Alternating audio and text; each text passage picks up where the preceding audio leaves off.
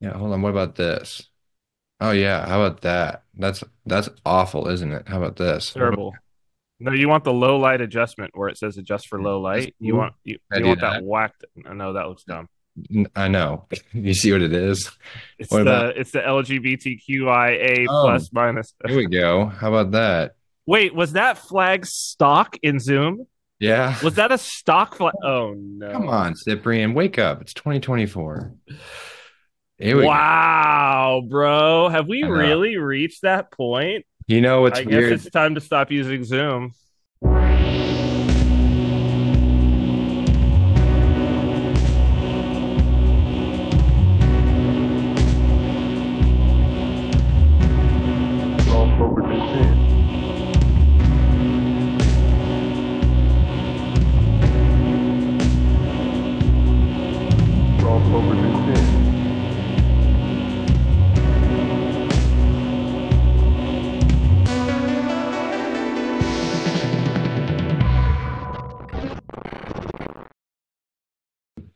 Hello, everyone, and welcome to Royal Path. I'm your host, Andrew, and I couldn't really think of a solid question tonight, so I'm gonna just roll with I'm gonna ask Cyprian and Father Turbo, what is like I think we've talked about this before with like an album, but what is like a movie that you can think of that is like perfect? You wouldn't change anything about it. Like ev Movie? yeah, movie. Yeah. Fifth Not Element. Fifth Element. The Oh, Fifth Element. there's so much I would change about that movie. No way. I okay, Cyprian, have you watched it since becoming Orthodox? No, but I still wouldn't change anything about it. There's a lot of nudity in that movie. There's a lot of it. And there's like, I don't know, like it's a good There's a movie. lot of nudity in it. I Yeah. don't recall there being any nudity in it. Yeah. Yeah. Whatever her name is. Mila. Mila Jovovich? Yeah. But can you see anything? Oh yes, 100%. Because I just watched it with my wife like 2 years ago. And at the end of it, she was like, I don't know how I felt about that movie. It's great. I love Really? the plot. It's super cool to watch.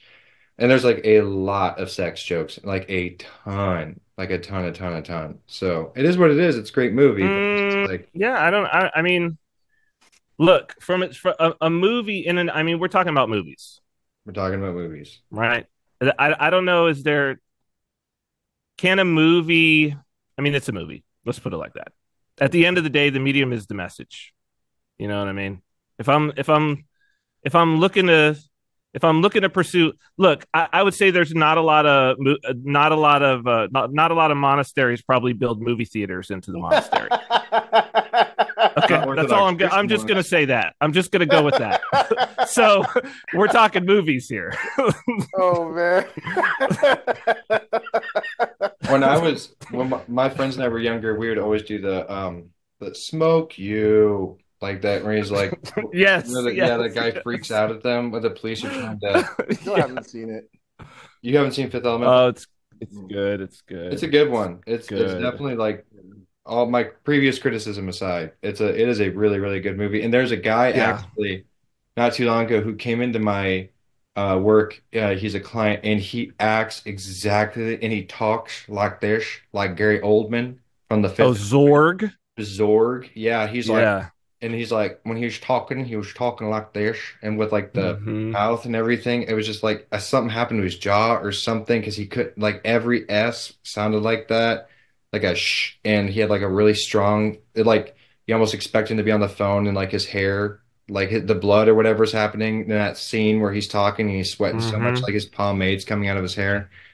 What about you, No, Father? I think it's blood. Is it blood? It could I be. I think it's don't blood remember. coming out of Yeah. his head. Yeah, yeah, yeah. Yeah. What about you, Father? I'd say the Warriors. Ah, Oh that's a yeah. good one. That's a really good one. Man, every once in a while I think about that movie. I'm Yeah. like, I really need to rewatch that movie. That is a real good one. It's Um, good. Yeah. well, I would have to say, because I just rewatched it not too long ago, and I was like, I think this actually might be like the most perfectly well done movie is Hmm? 1917. I just rewatched it not too long I think ago. you mentioned that I to me. Just have. I've been I on have it not watched it. I've not seen it. since December. I watched it in December and I've been like I was watching it for the second time And I was like, I legitimately have no complaints about this movie. There is a, and spoilers. So if you care Yes. about a spoiler from a movie that came out about 5 years ago, Yeah. there is, because the whole thing is it's not one, but it's supposed to be one continuous long shot. So you Okay. see people at the beginning, they're sleeping, they woke up and they walk down the trenches, talk to someone, go up the trenches, go up and then across no man's land, and it's all one long continuous Okay. shot. And there's a part where a character gets, you see him get stabbed and then die. The whole Okay. process of him dying and accepting his death and being afraid and telling his friend, like, don't tell my mom I was afraid, like the blood starting to seep out Hmm. of his body, and then his death. And it's all Hmm. one long shot. And then his friend having to carry on. And it's like, Hmm. it's absolutely, and this time I kept picking up on stuff I hadn't. And there's, again, I'm very sorry for spoilers for a movie that came out a while ago, but there's this really, really well done scene where he's behind enemy lines and he's in a French town that is currently occupied by Germans, and he's a British soldier. The And flare lights everything up, and they look at each other. Wait, am I having deja vu? Have you told that? Did It's you my tell us mother's I'll this have it. last week? I talk about it so much, it doesn't matter. But Father, thank you now. Thank you for because yeah, I was like, am I I have publicly what's stated, happening what's happening to me right now? I have publicly stated that on this podcast, I'm an old man because I repeat my stories like a lot. But I think it was from last week. It was. I think it was, and I So think it funny was is, the end of the show last week. it was. It's so funny I'm because actually, I think that's why Andrew keeps me around. He needs somebody to say something. for real. Like I need someone to just like take the cane and like poke me in the side, and I'll start talking about something else. It's like No, in I Star Wars. honestly, bro, I'm so glad. Father, thank you. Because Andrew, you almost sent me into like some sort of a psychedelic flashback. Like I was right on the verge of it because You're I was like, welcome. what's happening? What's You're happening? I welcome. feel like I've heard this before. Have I Welcome. really? Have I not? Am I just imagining this? Is something wrong with me? Thank you so much. Oh, I was starting to get anxiety, Father. I know, Man. seriously. I was starting to get anxiety. Thank you for Oh pulling me out of man. that because that was wild. Oh my goodness. Okay. Is that where I interject David Goggins now, Yeah. just to complete the Now, now, wow. Some Well, dude, a brother from the now I've got to church. watch it though. Now I've got to watch 1917. I So mean, I would highly recommend it, obviously. But some dude from the church at some point, like last week, I was just like hanging out doing something, and suddenly he sent me like a clip of David Goggins, and then he was like, "This is who this guy is." I was like, "Oh, so you're watching the episode and being like, and hearing me say that I have no idea who this guy is." But that is one thing I've noticed about myself is I repeat my stories a lot because I don't really go back and listen to the podcast very much. mm, Occasionally I do.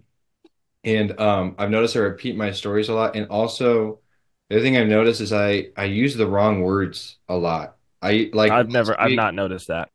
last week I said something because I was trying to show my wife the part where I was talking about Father seizing control of the entire parish, like doing away with Father Palpatine. Father Palpatine. Yeah, I was Hmm. trying to show her that.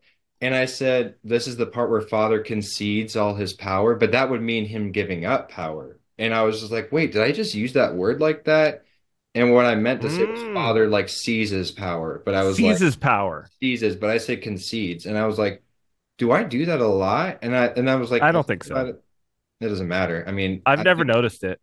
I've always been more into like the what is the connotation of words rather than the denotation because I think Yeah, so sure. much more is said about the language like connotation like it's like maybe because I'm just like a more creative thinker but it's like people can use like words that aren't real words but they can use it in a sentence and I can get what they mean like that Oh, person sure.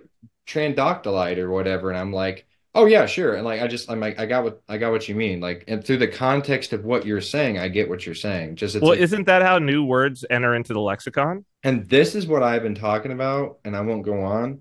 But the No, go English ahead. language sucks for a number of reasons. But one of them Yeah. is it's like you have these words in like Swedish that's like the feeling of like walking alone in the woods and Mm-hmm. like at night or something. And there's Mm-hmm. like they have like a word for that. And the problem with the English language is like we don't have enough of those. I don't think. I mean, somebody may say, "Oh, actually, no, you're wrong. There's all these words." But like I'll be going through my day and I'll think like I can't think of a situation at the top of my head. But I'm like, there could be a really good word for this. Oh, okay, Mm. here's one.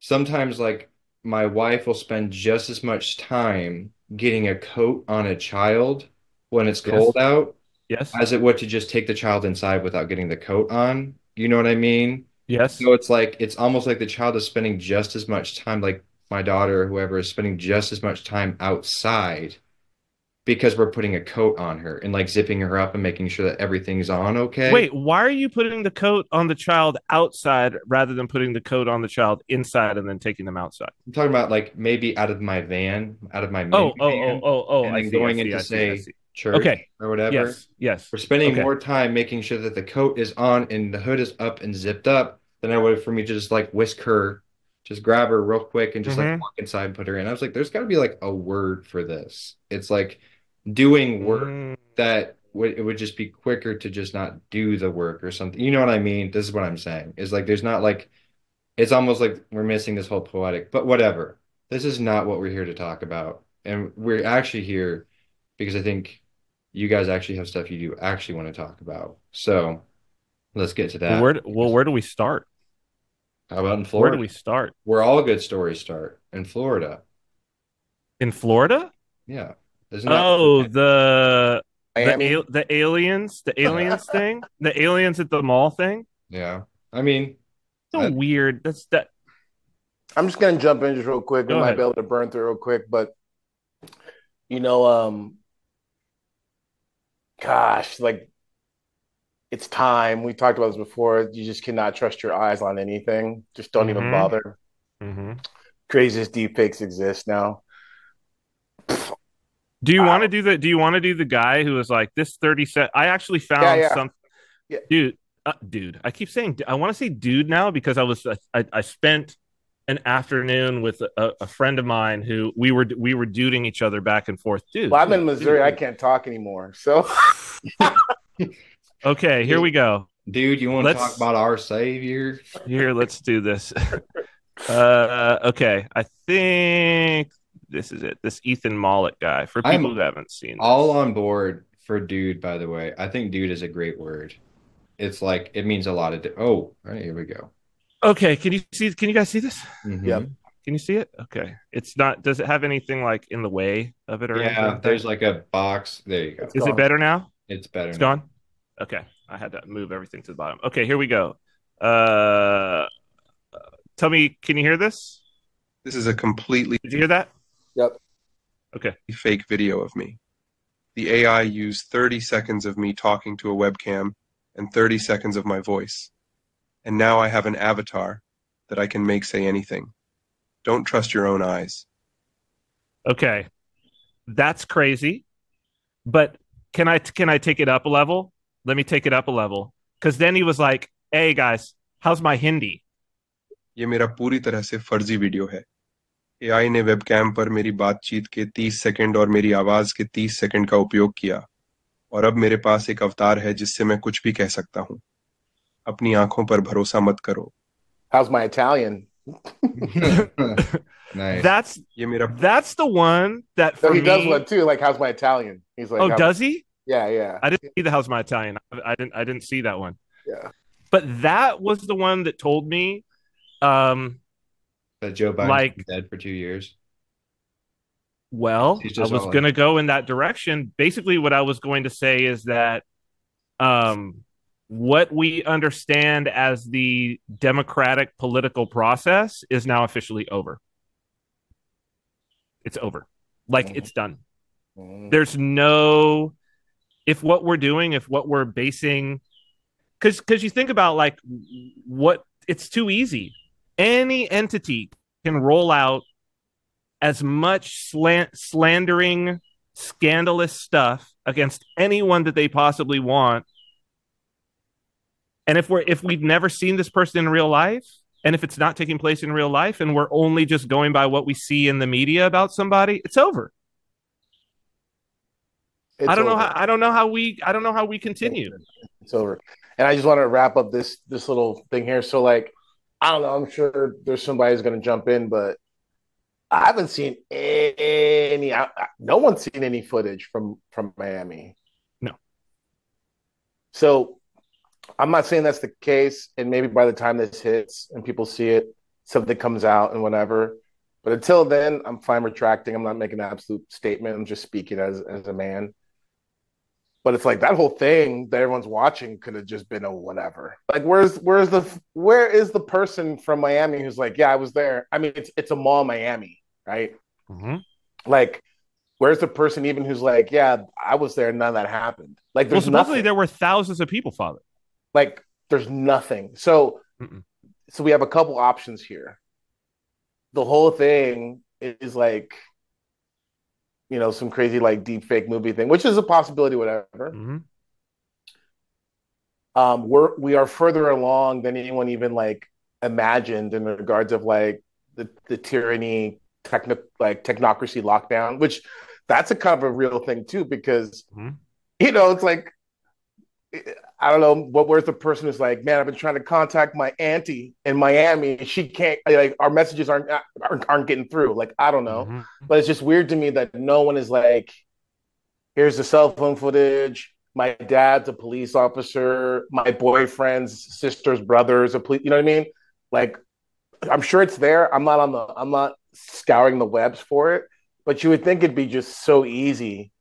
Like, we shouldn't have to go through the dark net to find something like that. You know what I mean? So I don't know, Father. I don't know if it is out there. To be honest with you, yeah, I don't know either, and that's what I'm saying. Like, so in some respect, if this makes sense to everyone, the fact that there's such an obvious void of corroborating or, you know, dispelling eyewitness accounts via cell phone. That to me is more fishy than anything. Like, the fishiest thing is that there isn't anything saying one way or the other. And that's what makes me go, okay, now this is really fishy. Well, right? It's the dog that didn't bark, right? The Sherlock Holmes thing. It's the dog that didn't bark. It's like, well, why is there no? Yeah. And you know what's interesting is that they showed, one of the things that they showed was outside a bunch of kids beating up another kid. Now, I don't know that was actually from Miami, but I'm like, wait a minute. You got a whole bunch of 20-somethings. Where's the other angle of that video? Like, shouldn't there have been like 20? Shouldn't there have been 20 kids? But it's outside. Shouldn't there have been 20 different angles of whatever that thing? I'm like, none of these kids had phones. I don't understand. I mean, I didn't even see that. The only thing I've seen is, you know, the cop, the whatever Las Vegas area, like, angle looked a lot like the angles you saw from, I remember seeing from the Vegas shooting, whatever. Yep. And then like random news helicopter, basically. Yeah, police helicopter, and then like random weird, you know, something walking. They made it look like. So I'm just like, I don't know, but the like you said, you know, the dog not barking. That is just, to me, that's indicative that there's some sort of ball being pitched. I don't know what it is. I don't know what it is, you know. But I just, obviously, like, the alien thing is coming up, and even, you know, the language around interdimensional beings and demons and all that stuff is, I mean, it's unprecedented, the amount of talk it's getting. But at the end of the day, something's afoot. You know what it is? Who knows? It is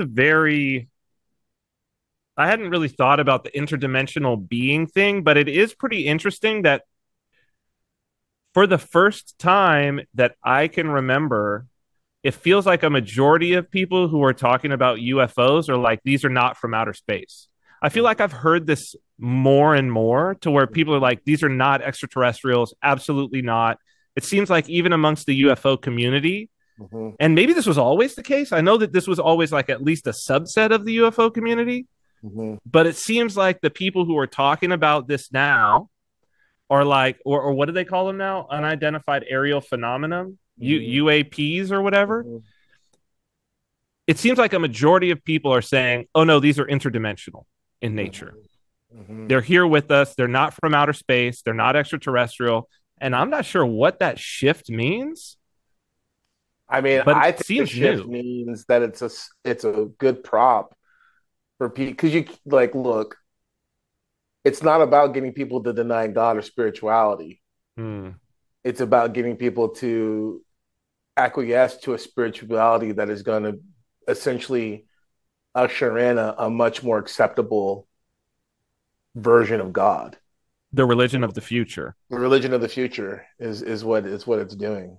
And I think this is part of the thing is that, you know, if I could try to string something together and if I'm just, you know, bring me back down if I'm kind of stuck or if I don't bring it back around. But I think this is where we start seeing, you know, it's like the fog, right? And that darkness we were talking about a couple weeks back, can't see anything. So as you take a step forward, it's like things become more clear, but just from 2 steps forward, not you're not seeing 5 steps ahead. You know what I mean? So what I'm trying to get at is this um, reality of, if possible, even the elect would be deceived. And I think that's the thing that no one's keeping in front of them. And that's the big trap with conspiracy theory, orthodoxy. You know, let's just kind of keep it in our lane. Conspiracy theory, orthodoxy, which, you know, we peddle in, whatever. But like, I think that's the thing is that the setup we've talked about before, the setup with conspiracy theory and the spirit behind that is like I'm in the know, it puts your defenses down to where you're not really watching, right? So what happens is it's like, oh, this is coming around, and it's kind of like coming around to how we would see things. And for me personally, I'm just gonna walk everybody through my kind of like process, like Rydar, whatever his name was, right? From last year or the year before last, I can't remember. You talking about the Satanist guy? Satanist guy. That was a real time kind of exercise for me. It's like, oh, what's going on? Boom, boom, boom. And then like, okay, boom, I pick up on something. All right. And then I gotta pray, you know? And it's like same thing with a lot of these things where you see like, okay, like, yeah, this is kind of I initially get it, but then there's something else going on. But I wanted to take even a step further with the thing that we're always talking about here, which is the political trap in the sense of like, yeah, you know, people like whatever baloney and um Argentina guy and even Trump, and it's like, yeah, go easy on them, father, or whatever, you know, fill in the blank because they're not perfect, but at least they're against the woke, or at least they're against whatever. And I'm like, yeah, but that's the problem. And so Mm. it's the same thing when you start seeing these movements starting to align more and more with what we would perceive our understanding, our cosmology, our paradigm. And it's like, that's the trap, right? The problem isn't everything goes to pot. The problem is, you know, peace, peace, then sudden destruction, Yeah. right? So we have to be looking for like, what are these things that are like, if it's lining up too much, we just got to be suspicious. And I just want to say that's not being contrarian. That's not being like, oh, orthodoxy is the cool stuff now. I'm out. That's not what I'm talking about at all. I'm talking about literally like this deception is we have to take very seriously. And I don't care if people think I'm being alarmist right now because I realized this the other day. I was like, how many people right now, you know, how many years are we from the pandemic? 4 years? Is it 4 years now? 3 years? 4 years, yeah. Three. So I four mean, years we've from the we've gone through 4 years, yeah. we're 4 years from the pandemic. There's so many people now who just think that like, and there's still people who are kind of waking up, whatever, quote unquote. But there's so many people now who they think because of the pandemic that they got it on lock. And I think Mhm. that's a real trap because if you're not watching, guess what? You're not watching. And Mhm. and and not watching to me means if you think that you have identified who the enemy is and like all that stuff, it's like you don't know who the enemy is then because he comes as Mhm. a he comes as an angel of light. And so more people being like, yeah, interdimensional, it's like that doesn't mean anything to me in that sense because I think it's great on the one hand, but really probably who cares because right? People are still looking for a Christ that's going to make them comfortable. They're looking for, Mhm. so what we're looking now is we're looking for someone to come and say, okay, look, interdimensional travel, space time travel, multiverse, right? This is what Marvel's been promising us with in regards of like Mhm. multiverse. All of those things undermine the fundamental orthodoxy, small and capital O, Mhm. that keeps us, in the parameters of the living God. Is this making sense what I'm saying? Yeah. Yeah, You know? Father, there's something here that is the paradox, that is something that I've noticed people who are just coming to orthodoxy have a difficult time, I mean, really internalizing. And it's something that you say to, I know that you say it to them because they've told me that you, and you've said it to me, but it's this idea of, as you become orthodox, I think a lot of people, they have suffering, they feel pressed upon by demons, and that's what draws them to orthodoxy, and that's the right way, right? To be drawn towards Christ, to be rid of the demons because that's what he could do. But at the same time, the paradox is, and I forget who it was that just most recently said that you said this to them, but it was so poetic that you said, now as they were starting into their being a catechumen or whatever, and they were like, now as you start into this, pay attention because you will begin to feel the cold of the target being painted onto your back now. Mm-hmm. And I was like, oh yeah, that's pretty perfect. That it's like, yes, but now the target is going onto your back. And you warned me about the same thing for myself, that you were like, oh yeah, you served those things and now you're switching sides. Mm-hmm. They're going to be after you more than they would just be some regular. Now now they really are going after you. And so I think that keeping front of mind the idea of like, and we talk about it on this show, but again, it's like keeping front of mind at the macro and micro. What is the real target and who is the real target? Mm-hmm. Right? Like it's not that like, oh, that person's not in the church and so they're a real target of the demons and the demons really going to go after them not being in the church. And it's like, no, like right. you are that's the whole, even the Right. elect, if it were possible. Right. And so it's like, what it comes to my mind when what you're talking about is kind of like with fishing. Like I go fishing and we use lures, you know what I mean? And my friend has all these different lures. And the whole thing about a good lure is as it gets closer and closer and closer to looking and moving even in the water like a real fish. And I almost feel like what you're talking about is this thing that it's like what's being set up is like, yeah, of course, an Orthodox person would be like, yeah, there's no aliens. So you'll never get the Orthodox with that. So it's like, if you want this, it's almost like it's inching it closer to our cosmology, trying to find when is the point.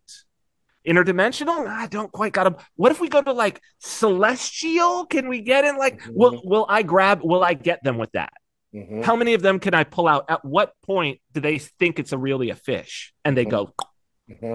Like in the book of James, you believe in one God, you do well. The demons believe and tremble. Right. So this is the thing too, where hopefully something comes into focus for people who, we're all kind of like our little community, we're all trying to like find Christ, whatever, blah, blah. But like, there's a reason why I'm just saying for me as a priest, I hammer on these things so much, because that is the only way we're going to discern. It's one thing to read, and this happens, I think people can read, like, for instance, St. Seraphim Rose is like Orthodox Religion of the Future, and just really read it, and I think in an unhealthy way, but not in the way that liberal Orthodox would say, like, who've never read it and they hate Father Seraphim, but they've never read it. Not like the way that they're worried about it. I mean, read about it in the way of kind of weaponizing it externally. You know what I'm saying? To be like, no, I have the playbook, so therefore, I'm going to trust in the playbook and kind of like be able to suss out whatever it is. And the problem is like, there is no system, right? And that's not there to give you a system, quite the opposite, right? It's there to really help you to kind of like unpack the system without then becoming some weird deconstructionist, reformationist towards Holy Orthodoxy. Does that make sense? Like that, because that's the art. That's the art that has to happen, is that you have to be able to stay in the church. You know what I mean? You have to be able to stay in the church. And there's lots of people who are not going to be able to do that, unfortunately, not because Christ isn't good, not because Christ doesn't love them, not because Orthodoxy isn't the truth, whatever, but because, you know, they're entering in and they aren't really grabbing a hold of, you know, the mast, let's say. They're grabbing hold of an oar. And it's good that you want to grab a hold of the oar, but the thing is, the ark doesn't need you to row. If you understand the analogy, like, you rowing is good, but when the waves hit, it's the oar isn't what's going to anchor you to the ark. The mast is. You got to grab. They feel similar, like both are pieces of wood, both. You know what I mean? But the person's grabbing the oar, like, no, I'm going to work. I'm going to work. I'm going to work, and it's like, the work you need to do is you need to grab the mast and you need to hold on to the church. So, right. So I just want to say this one last thing. Forgive me, then let it rip, Andrew, because I'll give you an example. It's one thing to want to learn about like heresies, which are very important to learn. But the thing is, we know most about heresies by studying the real thing. So like, don't come in trying to be like, I'm going to be a defender of Holy Orthodoxy. And a lot of people have that mindset. And I just want to, like, with my pastoral hat on, we don't need you to do that. We need you to actually hold on to the mast and actually, you know, get onboarded, if I could use corporate culture in the sense of like, get onboarded the right way. Like, really learn St. Ignatius of Antioch. We just had his feast day last week. And it's like, I love this saying by him, you know. I'm going to paraphrase him, but I don't want to be a Christian in name, but I truly want to be a Christian, right? And it's real important that people don't want to be Orthodox in name. And what's kind of interesting, don't lose your point, Andrew, forgive me. What's really kind of interesting is like, I'm not trying to throw shade. I'm just bringing it out for an actual real like thing. I don't know him. I'm sure he's doing great. So that's full disclaimer. So anyone wants to kind of chop this up and do the weird deep fake, that's fine. But like, there's this guy. I don't know if it's kosher to name names. I'm gonna do it anyways. But there's this guy. His name's like Kyle, I guess, whatever. And he's like a youngster, you know, and like he's like kind of, I guess, blown up real quick and got like a lot of stuff, you know, like a lot of people. Like I think he's interviewed Father Peter and some other people, whatever. Maybe Jay, you know. And it's interesting watching him, and I'm glad for him, whatever, but just it's interesting watching him in a very short amount of time go from like, he's got great editing, whatever. He's like a young guy, Zoomer, whatever. So he knows what the kids like these days. But it's like his background begins to change. He's got books. You know what I mean? He's got the patristic ante-Nicene fathers now behind him instead of whatever. So that's good. There's no way he's read that. There's no way. It's a prop. No, I'm not throwing shade. I'm sure he's working through it. God bless him. But the thing I'm trying to get at is seeing some of the way the narrative and seeing some of the way it changes, where it's just like, I can see just a few key things I've caught where he's like trying to be more sincere and trying to be more, it's not about like knowing stuff, but you have to have a change of heart. See, I find that fascinating because on the one hand, that's the right move.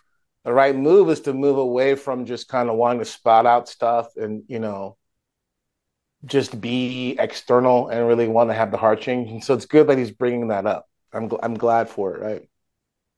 But the point I'm trying to get across is that on the one hand, the catechetical aspect, the pedagogical aspect of like orthodoxy on the internet is positive in its potential, that it can actually, if you find the right sources, I would like to think we're one of them, you can actually draw closer to Christ and get encouragement to become, you know, have a softer heart, let's say. That's good. But at the same time, it becomes very easy to now have an affect. right? And so the reason why I'm saying this is like, for instance, I'm just gonna say like I don't know that guy's situation. I think that's a good move for him, but I don't know if he's in a parish. I don't know who his priest is. I don't know whatever. You see what I'm saying? So it's like you can kind of watch the right things and just go like, oh, this is the way to go. And I'm sure he's doing great. So whatever. But like, take for instance, I mean, the reality is, I have a parish. You know what I mean? Like, I have a parish, I have a family, I have all those things. That's like super easy to like suss out. And so the reason why I'm saying this is because all of these things that are coming, right? Like there could be, a situation where, and I'm just gonna say this because I know this is true, right? Because I've talked with people.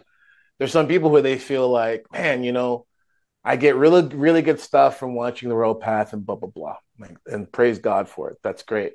But what happens is just one day it drops. You know what I mean?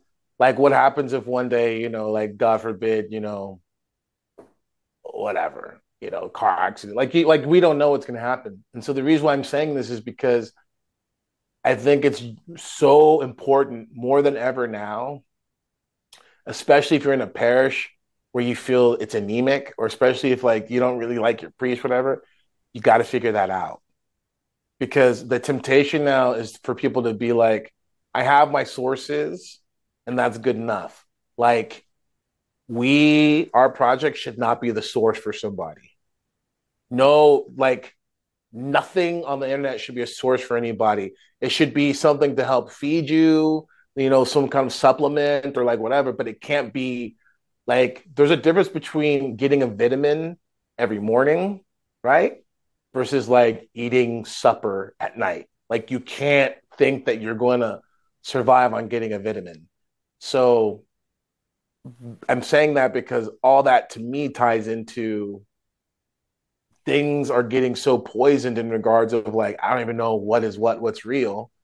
Like the madness of none of this is real is part of where people are going to really need to be even more discerning and even, you know, less trusting. And that even means the quantity of the time that they're spending on the internet, not just the quality of what you're watching, but how much of what you're watching, because the medium is the message in that sense.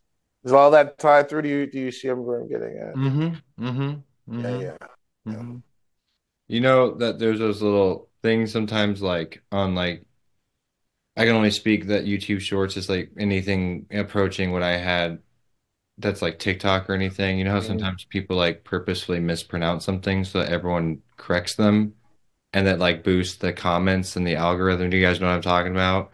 I if I were listening for the first time, I'd be like, it's pronounced vitamin. And I thought for sure you would just be saying vitamin just to get people on there to say like it's vitamin. It's pronounced vitamin. But I think I see what you're saying, Father, that like so people come in and they get this notion that like that they're going to be like this holy warrior for orthodoxy, right? Mhm. Instead, meanwhile, they're like I don't know, like maybe processing with the cross and they picture like big buff and they've got their sword ready to cast aside the heretics and stuff like that. But in reality, they're like the frail old man and the old and like the flood waters are coming up and they should be climbing the cross. You know, they should be like clinging to the cross. You see what I'm saying? So it's Mhm. like so by you having your oar, you think, yes, you know, Mhm. I'm pushing the church along. Little do you know, actually, no, this thing is the only thing that's between you and the water. Like this Mhm. thing is saving you. You're Mhm. not like through your efforts, but it's going to be there no matter what. And like I think that's one of the things that's kind of daunting about the church is like because I've known people who have left, and I'm like, we're still trucking. Like, and like, I mean, no one is complete, no one is irreplaceable. Like, I'm replaceable. Like, if I were to whatever be like, you know what, I can't do this anymore. This Orthodox thing's too hard, and you guys we need to keep going a royal path. You just find someone else. You Mhm. know, you just find another host, and it's like, I all mean, right. probably not. I mean, who knows? That would probably be the end of the show. Well, all right. Well, it's good to know. Hey, But I'm the I show mean, but that's the point. Is the show a show is not the church, and well, exactly. I think that's the thing, and I right? think, and I think that that's I think that that's really like I didn't realize how incredibly dangerous that is until you Mhm. just pointed it out, Father, like how incredibly dangerous it would be for someone's like, well, I don't know what to think about this thing. Let's wait till the royal path talks about it or something like that. Like, I think that would be okay because I mean, I do that. Like, I learn real time with the audience, but at the same time, it's like, no, I mean, if you just go to church to do like the churchly things, but then your real time is like the royal path, like that's kind of like, I don't know, like, and that's a real big temptation because I think that there's probably Like for instance, let me. I had a situation like a couple weeks ago at catechism, right? Which whatever, it's I'm a jerk, but like I went in on some people because they showed up to catechism, but they weren't at vespers, and like yeah, maybe I was going on too long about it. I can do that, but it was just for me. It's like I had to bring it home. I was like, look, and I was being sarcastic or whatever, blah, blah, blah. I was like, look, like it's better for you to be at services and not show up to catechism than the other way around. yeah. Because that's like the big thing here too is that like, you know, um, if that's not a core thing we should have learned 4 years ago, it's like the services matter, being together matters, and you don't really understand that until you don't have it, right? And so it's like, and I understand Samaria of Egypt in the desert, catacombs, I get all that, but like those are extreme circumstances that are, ordained by God for purposes like of repentance and like all that stuff. But for most people, you have to be in the services. So to kind of like not counter, but to complement what you're saying, Andrew, is that like in my mind, I would hope that people like whatever, not that's whatever, but like we can't speak on anyone else, but like for us, so I hope that people would either A, watching us gets them to actually go to a service, or B, watching us helps them to actually want to keep going to services more because they're like getting some insight and like some dots are getting connected. You know what I mean? Like that's how anything supplemental should be used. It should be used to enhance your zeal and your desire to encounter God in the services and in the sacraments. Period. Like it's a supplement. It's not a substitution. It's that's perfect. And that's the. I think that hits on the head. What honestly, Father, I mean, just laying it out. I sometimes think like for that reason, and I've prayed on this so much as we've been doing this project. Like, should we even be like, because there is the chance that some people will make this a substitution instead of a supplement? Like, I've prayed so much, like, should we even be doing this? Mm-hmm. Like, especially as more and more, especially when I see comments of people who are like, oh, it's been so long, I'm having withdrawals and stuff like that. Whether it's tongue in cheek, whether they're just being nice or whatever, there's a kernel of truth in there. Right. And I'm like, how and it's just, I just pray on it. At the same time, I know that there's fruit, but I think that it's just for us to explicitly say, like, yeah, turn it off. And certainly don't, because I think having been in the media and having had people walk up to me in my previous life and say, and say things like, and now now it's like when I think about that, I truly like get sick to my stomach. Before it would raise me up, but like, some young guy on the street walking up to me like, I know you, you're my hero. You know what I mean? When I was in just doing the worst, but it was because I was on TV. And it's like, well, I'm your hero because I'm famous. It's not because of what I'm doing. You look and you're like, oh, I wish I could be famous too. And I think that desire, the milieu that we're in, is, people see somebody who's got some following on social media. People see somebody who's getting praised for the things that they're doing. And it's almost like outside of the content. And it's just like, oh, I want to be like that person. And so like they want to make content.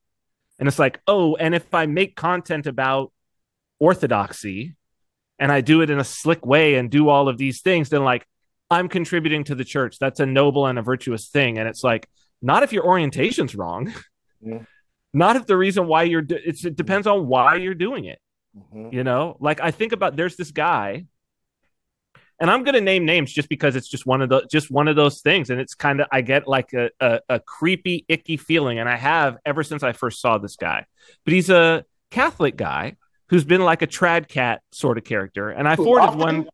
No, Holdsworth, Brian Holdsworth. I forwarded you a video. He's got the kind of. It's like he purposely is trying to look like is he like the red-headed kind of Jesus guy? He's purposely trying to look like the European version of Jesus. Like he's clearly trying to look like it, and he's got like the wood paneled thing in the back, and he talks in this very NPR voice, and you see what he's trying to do, and he'll go for 30 minutes talking about the church and the magisterium and never say the word Christ. Not one time.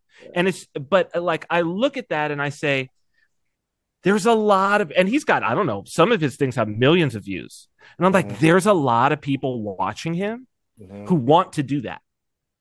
There's a lot of people watching him who are like, I'm a fan. I want to do that. And yet there's no way that you could want to do what he's doing and that you could do the things to be like him and have it draw you closer to Christ. And that's like, it's the royal path, but it's such a knife edge, you know what I mean? It's funny because I think this is gonna be probably one of the weirdest conversations ever that we've had. But like everything you're saying is so true, and it's also part of the reason why, like, I don't know. I was thinking about this just as you said that. I was like, it's kind of funny. I feel at this point right now, just as much, if not more so, than I felt when we started, in the sense of it's like, because I felt like everything before was like, oh, this is kind of what's up. This is this thing. And now I feel like, oh, I think we're about to hit it if we're not already in it. Agreed. Does that make sense? I think we're in it. Yeah. Yeah, I think we're in it. And I feel to some degree, it's almost like all the more, which is it's interesting too. I wonder sometimes because, like for instance, I think for some people that might be surprised, it's like it doesn't really matter, I guess. But you know, I'm a pretty frank guy. I'm a pretty frank priest, I guess. But like, don't get it twisted. I'm not walking around, hitting people in the parish with a cane and like, right. Yeah, you know what I mean? I'm not like doing David Goggins with the people in the parish. Like, what's wrong with you? Do your prostrations, blah blah blah. Like that's not, you know what I mean? It's like I'm a teddy bear, whatever. But like, I think the thing is that's part of how I think everything can work, is that the motivation is Christ. And the interesting thing is, as orthodoxy like is growing, and man, from everything I'm seeing, it doesn't seem like it's slowing down. If quite the opposite, it feels like we thought more people were coming like a year ago. It's just like, oh my goodness, it's like so many people are coming. And so it just makes you want to be even harder in the paint about like, okay, like you gotta not have the affect. And I think that's what I'm trying to get at. That's why I brought out that Kyle guy. It's like, I don't know him. Like, God bless him. Like he's probably, but I know this. I know it takes time.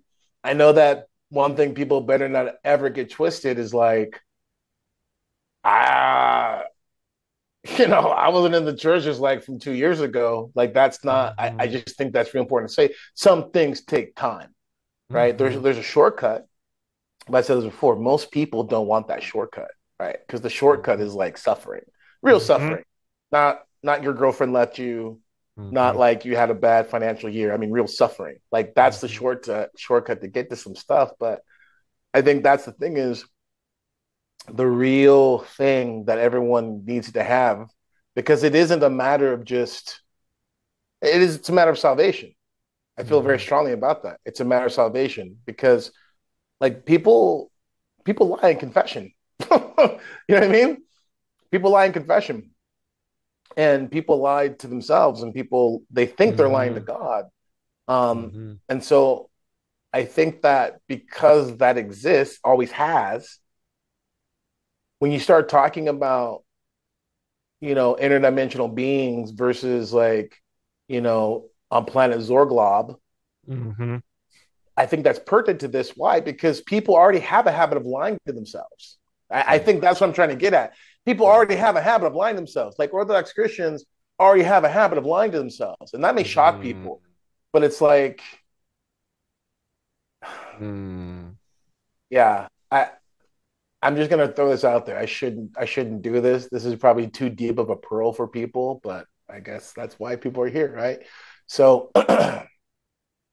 you know, priests sometimes, I don't know, right? Sometimes, like if I don't, if it's a certain situation, sometimes you are led to let people kind of like keep like adding rope, if that makes sense, to hang themselves. You know what I'm saying?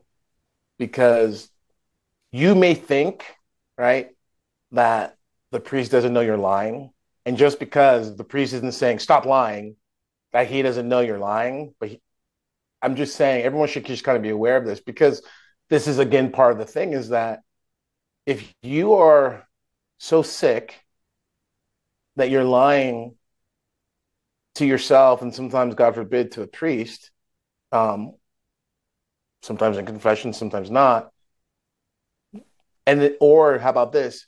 Or if you think that all this doesn't matter, that this is kind of sensationalism, whatever, talking about the deception that's so prevalent and easy to happen now because of deepfakes, I would just say to you, okay, listen, there are people who lie to the priest and they're sick and they're lying to themselves. Those very people, their sickness has brought them to a place they don't have any discernment and they don't have any fear of God. And that fear of God that lack of fear of God, that lack of fear of God is precisely where these things are not that far-fetched. To think that a certain narrative comes across, all it takes is for it to catch fire. Like, look, people can quote canons and like history and like all the right people. That doesn't mean that they're living a life of repentance, right? And so the way that you discern these things is actually having to do it yourself, right? Like that's what I'm trying to get at. And that's why all this is important. This is, I think, I mean, at least for me, that's why I'm still kind of involved in the project, is to just kind of like keep bringing this home, because the deception that's coming, it's not like, oh man, God, why did you allow me to be tricked? It's like, no, you've consistently pushed away God's truth, the presence that he is, his presence, which is truth. And so he's just kind of giving you over to a strong deception. And we saw what that looks like in mass in Western civilization, where we have all the accoutrement, we have everything you need. And people, again, we're not talking about the world, we're talking about Christians, right? People found themselves doing and thinking things they would have never thought they would have done or had thunk the year prior. Are you following what I'm saying? So Absolutely. we see how quickly everything can turn. And so what I'm saying is that, like, this understanding of, like, it's the running thread. We were talking about this last week, I think, and the week before and the week before that, which is like, you've got to learn not to flinch. You've got to learn to kind of like stay in the fire, because the comfortability, it was like you were talking about last week with the guy who gets out of jail and he's like, I'm used to not sleeping on the floor. It's like, yeah, but that's not good. That doesn't mean you being uncomfortable in a way that makes you comfortable isn't the thing. Right. That's right. That's not what this is, right? This is, well, that's actually can be really bad, because that would be like somebody who's used to being abused staying in an abusive relationship. Yes. Right. Yes. And this is not about that. Like everything, like when people, if they read Elder Joseph, right, that's not about being abusive for the sake of being abusive, right? Which is why it's not for everybody, right? But there is this real level, the Beatitudes, especially the Beatitudes in the version of Luke, as opposed to in Matthew, where it's, the more negative side of it, right? That's what we're talking about, is like, man, just being really honest about yourself. Because some people, Like, you got to realize this. This is what I was trying to get out with that nugget. It's like, Sophrony talks about this. Sophrony talks about when he was a confessor in Athos. He's like, yeah, there's times when just a priest shouldn't say anything to someone, even if they know it's incorrect, because that correction, they're not placed to hear that correction. So it's just like, okay, you hear their confession, you pray for them, and you let them go their way, because they're just going through the motions of it, but they don't have any real intention of being exposed, right? They're just checking the box for their moral, religious facade that they have, and that's a real thing. They want the validation, but if the validation doesn't come, they don't want the correction. Yeah. So they'll only take it in the positive. If you're like, yep, you're doing the right thing, they're like, great. But if you say you're doing the wrong thing, they can't even hear it. Or just enough of the wrong. They want just enough of an owie to be like, yeah, see, it's real. Okay. But like, you see what I'm saying? They want just enough of the inoculation to be like, oh, okay, that was the prick of the needle. Okay, I'm good. But it's like, that reality is tough, because when you have this whole, what it looks like? It looks like, yeah, I love God, trust God. Hey, man, you need to trust God. It's like, you want to David Goggins people. It's like, okay, when is it your turn to have cancer? When is it your turn to lose a child? When is it your turn to like lose your parent? You know what I mean? When is it your turn? And then where are you? How quickly do you go to be like, thanks, God? Like, I thought you loved me, God. Where were you, God? Like, that is the thing, right? Because people bounce for less than a sick child, which is one of the worst things you can go through. People bounce for something less than like watching your parent die and waste away from cancer. People bounce because like something got stolen. People bounce because they lost, like they didn't get a job. Like, man, people bounce because they didn't get ordained. Like, that happens. Like, I was just watching, man, it's funny. There's this guy, I'm pretty sure I know who this guy is, and just whatever the algorithm. It's just a wonderful piece of, soothsaying.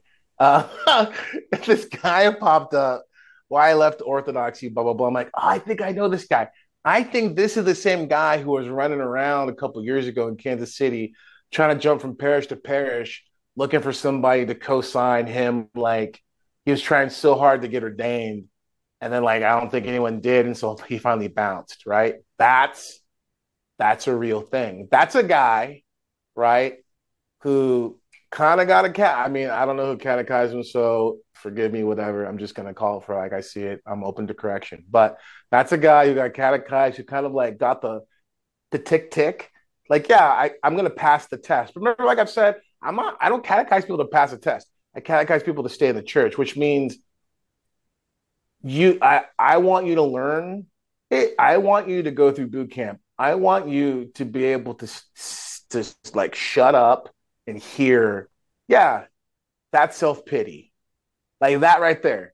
What you're doing is self-pity. So what are you going to do? You're going to leave Christ? You're going to leave the church? Right? Because that's what it takes.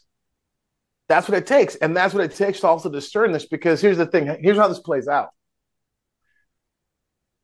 Like, what are you going to do when someone rats on you or does whatever, and is like, hey, Jimmy, the boss calls you in and says, hey, Jimmy, what's this I hear about you talking about homosexuals? What is this? Or trans? Like, this is not our policy, whatever.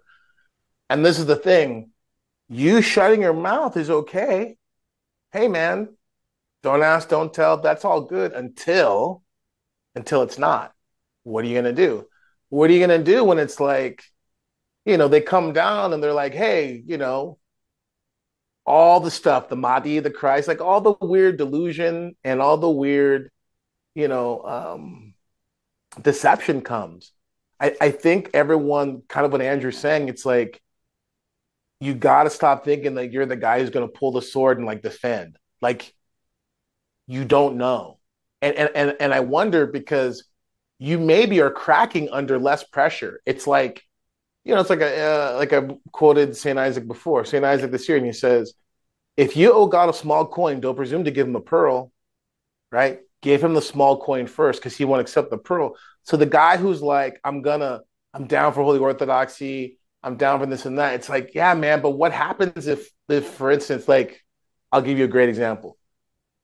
What happens if, for instance, not necessarily the church, because like if you someone's like, I'll obey as long as it's like an ecumenical council. It's like, nah, man, you're gonna obey if your priest tells you. Like it goes like that. So if your priest tells you, hey man, like this thing right here, what you're doing is wrong. Like unless it's mortal sin or unless it's heresy, you probably should just do it because that's your test, especially if you don't like it.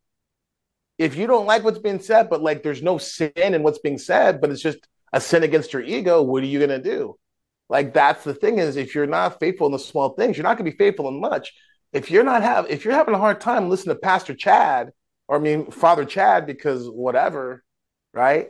Like you think that you're gonna, you know what I mean? It's like look how many people couldn't even handle what happened 4 years ago, right? So it's only They going to broke get, quick. They broke real quick. it's only going to be more subtle, right? It's Well, only Father, there's this substitution as versus supplement thing. It keeps coming back to me on this note when you were talking about somebody who can quote all of these canons and wants to go on and wants to argue about all of these things, and it's again Saint Mary of Egypt. The interest of all the things in her life that stand out to me is when she's talking to Saint Zosimus and he realizes that she's quoting scripture, and he says, wait, after hearing your story, he's like, you're quoting scripture. Have you studied scripture? And she's like, I've never read it, nor have I ever had it read to me, but the Spirit of God, which is alive, teaches a man wisdom. And it's like, oh, so in some ways, it's she's almost saying that the scripture is, because it's a description, that the scripture is almost a supplement, or it's like a proof on it that like, oh, you could have acquired this just by drawing extreme. But again, like you said, the shortcut,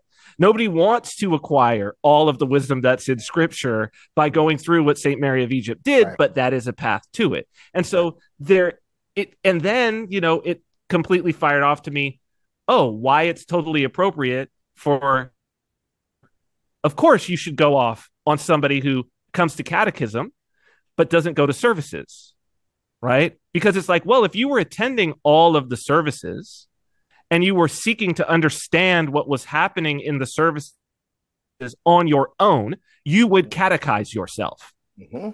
You would not even need to come to catechism. Like what's crazy is that I had this conversation because like there's the catechism I have for like the adults, and then I do also catechism for the kids. I said to them at one time, I said like, yeah, I can tell when people are praying or not. And then someone's like, well, how can you tell, blah, blah, blah, whatever. Like, yeah, they're kids. God bless them. They're good for my salvation. But like, I'm not trying to put up like I'm some kind of clairvoyant elder. I'm not saying that at all. It's real simple. You know what I mean? It's real simple. It's kind of like, it's like this. It's as simple as someone comes to me and they're like, I've been lifting, bro. I'm like, And I just kind of like, that's right. Hey, how you doing, Mark? That's right. Oh, that's right. Yep. Okay. That's kind of soft. Squeeze the fruits. You just test the fruits. Hey, Mark, can you come over here and can you help the nuns lift this?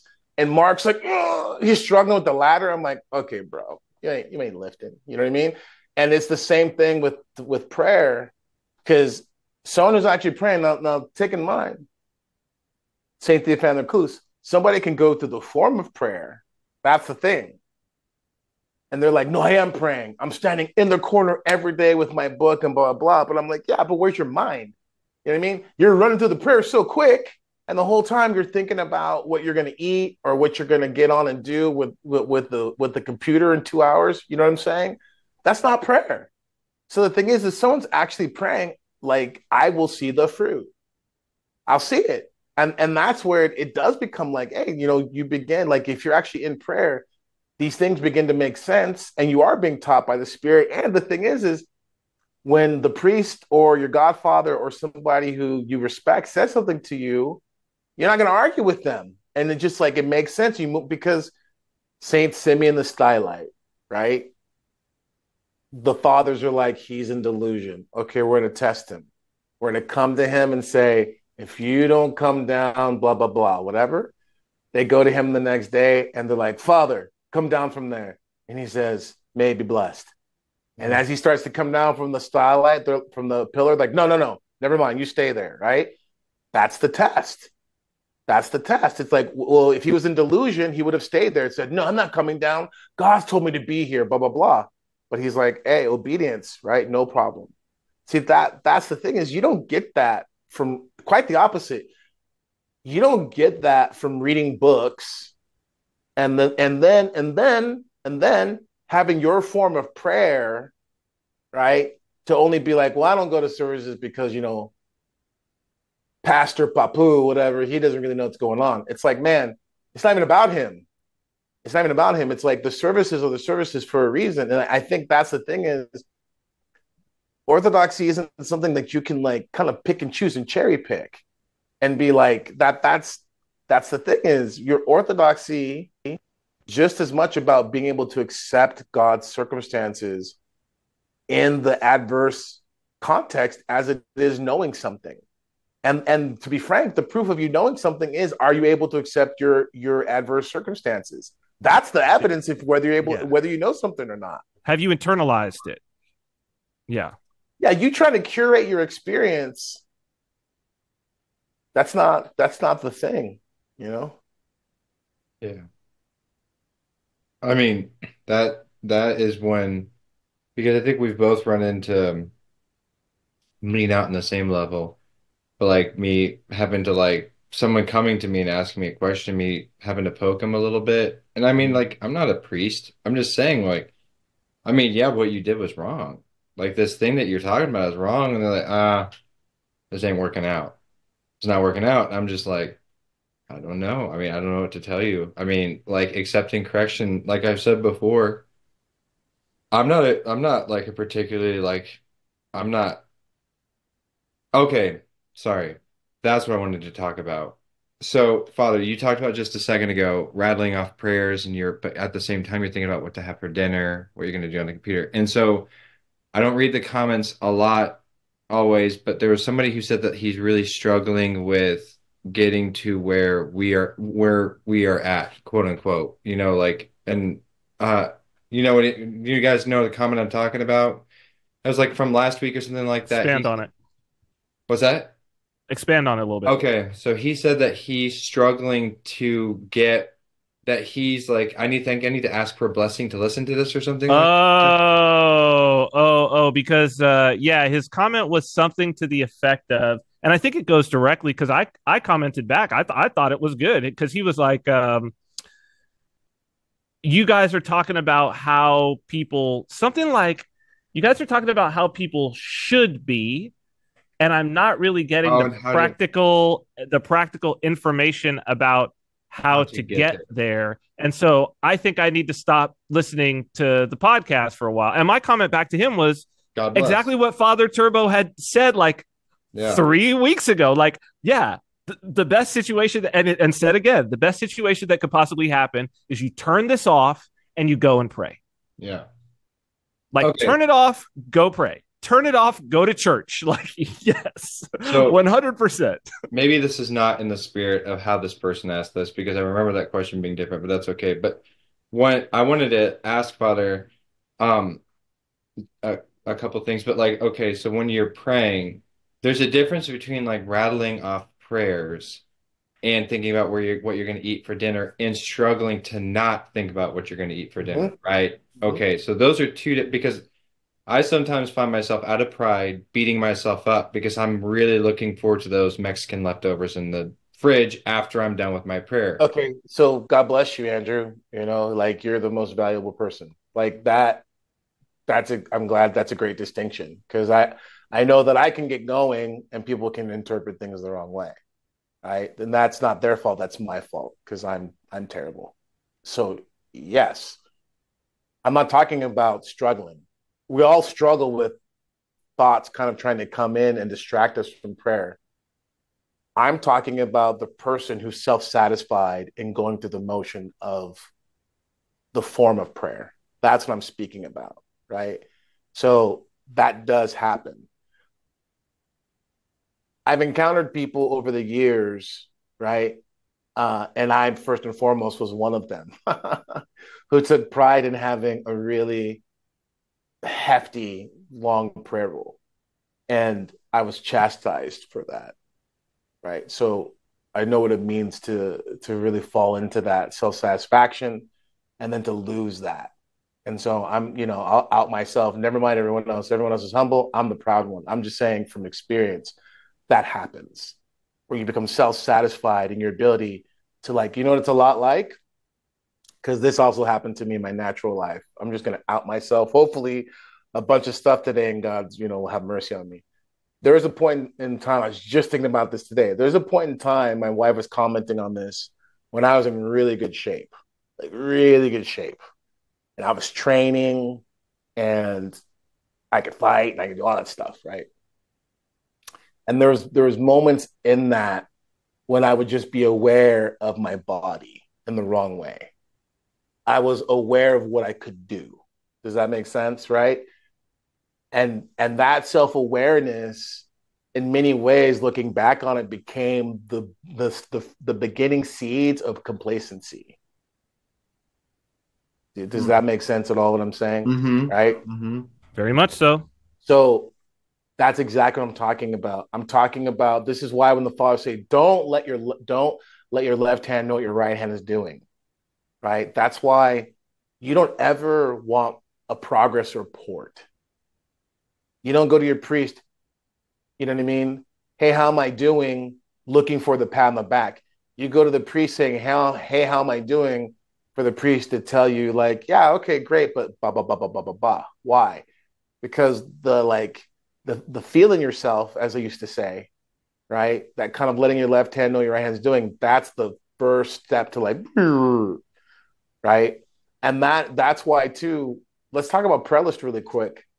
You don't need to be like Saint Nicetas. You don't need to be walking on the edge of the cliff, having like the false mother of God calling you about to jump. Like, there's a whole bunch of steps long before you get there, right? It's you're telling people how long your prayer rule is and you're feeling whatever, blah, blah. It's like, yeah, you have this great prayer rule, whatever, but you're still a jerk. Seriously. You know what I mean? Yes. You have this super long, great prayer rule, right? But like, you can't do what your husband tells you. You can't do what your wife tells you. You can't stand someone saying something, right? That's a sign. That's a sign, right? If you have a beefy prayer rule, but you are still spending your days in irritation, something's wrong, right? That's what I mean. But if you're praying and you're like, man, this is, it's just like, it's a struggle because I'm just constantly assaulted with my prayers. Well, then, or assaulted in my prayers with these other thoughts. Let me tell you something. Here's what you do. You talk to your priest first and foremost, and then whatever your priest tells you, you do it, right? But let me give you a little supplement vitamin. Like, here is the surefire way to know if you prayed or not, right? Full disclaimer, you don't necessarily need to get this every time, but this should be kind of running in the background. Pain of heart, right? Like, this is the admission fee for watching this, right? This is the admission fee for going through, 20 minutes of rattling on about, Captain America or about like punk rock, right? This is because here's that little nugget that you probably are searching for. Pain of heart, right?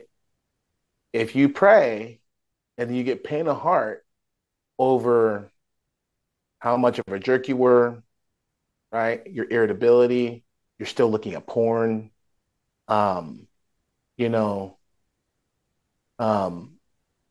you whatever, you know what I mean?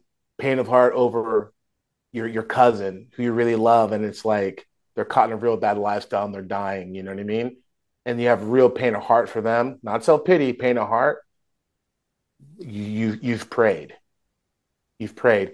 And those of you who know, you'll know what I'm talking about. You'll pray for 20 minutes and get 3 minutes of pain of heart. That's kind of like the dividends, you know what I'm saying? So it's like that's how you know if you've prayed, right? But you coming back feeling self-satisfied, that's generally probably like a little warning sign, you know? Yeah. I think Father Cosma said that the spiritual life, it looks like people just got out of a washing machine. Like they're just like all beat up. Like they're just like they just looks like they just got thrown about. And then yes, absolutely. That's the answer because like I think that's something that as just a regular lay person, I think I forget I'm like I should be feeling I should be experiencing something when I'm praying. I should be feeling something. It's like Father, Man, forgive me, Andrew. I love you. I want to interrupt you because what you're saying is so good, not because it's so good. Because I just want to say this to people. There's people who will flip out too, and they're like, I'm not feeling anything. But even so, I just want to say this. There's a thing where people don't like the uncomfortability that is built into orthodoxy. I just want to throw this out there. So some people be like, yeah, but it's like I'm praying, but I'm not really getting anything. And it's like a lot of times you're not getting something because you're looking for the wrong thing. You want prayer to produce the results that you got when you were doing mindfulness exercises. You know what I'm saying? And that's not it. Like, okay, let me give you another nugget, everybody. The Jesus prayer is not a relaxation technique. my gosh. Okay, so let's just be really clear, right? So and that's the thing is like it's not a relaxation technique. Yeah, can you get peace? Yeah, but the peace I give to you is not the peace that the world gives that I give it, right? So like there's a tension that comes, and like here's the thing, right? This is an absolute statement. Is there a place for, we talked about this last week. We talked about, yeah, being thankful for what God's given you is not the same as like having those things become your comfort, right? St. Paisios, you seek the comfort of men, you will not receive the comfort of God, right? Super important, right? So like, yes, we were talking about this last week and we're talking about it every week. Asceticism is baked in. Yes, denying yourself is baked in. Yes, there is no apprehension of orthodoxy without the cross, without this. There just isn't. Because guess what happens? The person who wants to have an orthodoxy that just makes it okay for them to fill in that thing that they don't want, that they know they shouldn't, but they want to like find a way to justify it, that is called an idol. And it's also the thing that leads to like heresies like Chiliasm. That's why people end up looking for utopia because they want to have something that's like, yeah, well, I know the church says about this and that, whatever, but it's like, yeah, I want to be able to be wealthy and not give money and not really like sacrifice and still be okay. But check this out. I'm going to say it super clear, right? The fathers are clear on it. The gospels are clear on it. Is money a problem? Yes, it is, right? If you've been given wealth and you are not striving to become a philanthropist, it is a problem. Full stop, absolute. That's not, I'll stand by that. That is not my opinion per se. That's everything I've ever read in the fathers. And also too, being someone who's wealthy, meaning I live in America and I know I'm wealthy. Right? You have to find those outlets.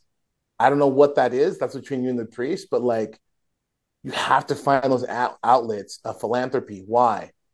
Because that's how we're saved. And if you have a narrative that you can have everything here and there, the devil's lied to you. Right? That's why all that stuff is connected. Well, and also philanthropy is, I mean, this is what you're saying, Father, is just like you're just describing so much of my recent life is, the thing about philanthropy is the philanthropy is like wealth doesn't solve the problem of philanthropy. It's the one problem that wealth doesn't solve because you can always have given better in one way or another. You could have always, every dollar could have had more impact than it did. And so that if you are striving to be philanthropic, you're constantly striving for like to put yourself in more and more discomfort because you could have constantly been better. And to the point that to the things that you're saying, and it's interesting because at the time in my life when I was on TV, not a care in the world, more money that I could spend. As I've said before, like that was the worst time for me. But it helped to inform me now because I will catch myself of being like, because there are times, and when you said like it'll lead to complacency, oh, yes, there are times when I'll look and I'll say, oh, wow, look at all the things that I've done. I've done this, this, this, this, this, this, this, this, this. And especially when people will like see the things that I've done, this is always a trap. And I try to like, stop, stop, stop. People will see the things that I've done and they'll be like, whoa, that's genuinely like, whoa, that's amazing. Like software projects that I'm doing or whatever, they'll get to play around. Oh, that's incredible, whatever. And I'm like, stop. Because if I listen to that, the next week, I won't work. I won't work. Can I say something? And I will slack off on all kinds of things. And it's only when I'm like, man, you ain't done nothing. And that's what it's been recently for me is it's like, yo, you're not experiencing, you're not doing anything. Why are you waking up at 5:30 instead of 4:30? That's the like best you could be getting in an extra half hour of prayer. And then you could be making the kids breakfast more often. Yeah. Like, and then you could be grinding away at work at 7 a.m. instead of at 9. There's two things I just go ahead. I guess. Please. One of them is there's this part from that Athos documentary. It's just the one that follows like the 4 monks around. It's the People's Republicers, and I can't remember, like New Republic documentary or something like that. It's really, really good. It's a fantastic documentary. It's on YouTube, it's free. But there's a part where a monk is like, he's like, and he's kind of like, he's the monk I struggle with because he's kind of not very nice the entire time. They follow like 3 of them around specifically. And one of them is this guy that I love. He's just this like kindly old man, and he serves the film crew like schnapps with like a little piece of cake and then like some coffee. And he's like, the cake is for this, and the coffee's for telling stories, and the schnapps is to bring your spirit. And he's like this wonderful, kindly, and that's the guy I really like. But then there's this kind of like old guy, and he like drives trucks around on Athos and stuff. Like he's like a monk and stuff, but he's gruff with everyone. He's like watching people pick olives. And he's like, I want to see you guys work. Like he's like doing stuff like that. But there's a part where he's still kind of being rude to this guy that's helping him. I don't know what the proper term is, but he's like de-shelling shrimp or something. He's taking like the in the kitchen. Yeah. Well, it's a little bit before that because he's sitting at a table, and then he tells a guy, he's like, no, tell them to go put the bag in the oven or something like that. He's like, no, sit down first and do it. And then like the guy sits down, and there's like a part where he sits back, and you can see it for like a second. And he's like, Lord, I am a sinner. And it's just like, man, it's like for that 5 seconds, like you see it. He's just like, man, I am a sinner. And it's just like, man, how much is like, even if it's quote unquote wrong to be gruff, whatever, if he's sincerely repentant, no one is feeling that more than him. He's feeling that. He's feeling the gruffness. He's feeling like how much that weighs on him. And then to what you just said, I don't want to give this person a big head, but it's a person that everyone who goes to St. Mary's is very familiar with, and I don't want to give them a big head, so I won't even gender them, whatever. But like they were talking, and they're in a position where they get probably quite a few compliments. And they were talking to my wife, and somebody they were talking, and they said, oh, blah blah blah, just wonderful, love blah, blah, blah, that. And they're like, yeah, that's what the demons tell me too. Like, tasty snack. Like 1,000%. Yes. Scrumptious. Yes. Yeah. And it's kudos to whoever said that, man. Yeah. Yeah. That's an excellent way to shut someone down. That's so good. Like, man, well, it's not about shutting them down, right? It's about protecting yourself. Yeah. It's about, how do you navigate compliments? You have to go under them or over them. And that was like really good. That's a good one, Yeah. I just want to say this too, because I just want to, I know I just throw stuff out. I'm trying to be better at that. Like, there's all kinds of ways of philanthropy. It isn't just the dude on the corner on the side of the freeway. You can be like study if you're in a position where you got funds. Look, study the lives of the saints. There's so many Saint Philaret, but also there's King David of Georgia. Like there's these help build churches, help build orphanages. You know what I mean? Send someone to seminary, right? It's like I'm not saying that you need to be whatever. And I'm not saying that God's not, hey, enjoy those vittles, man.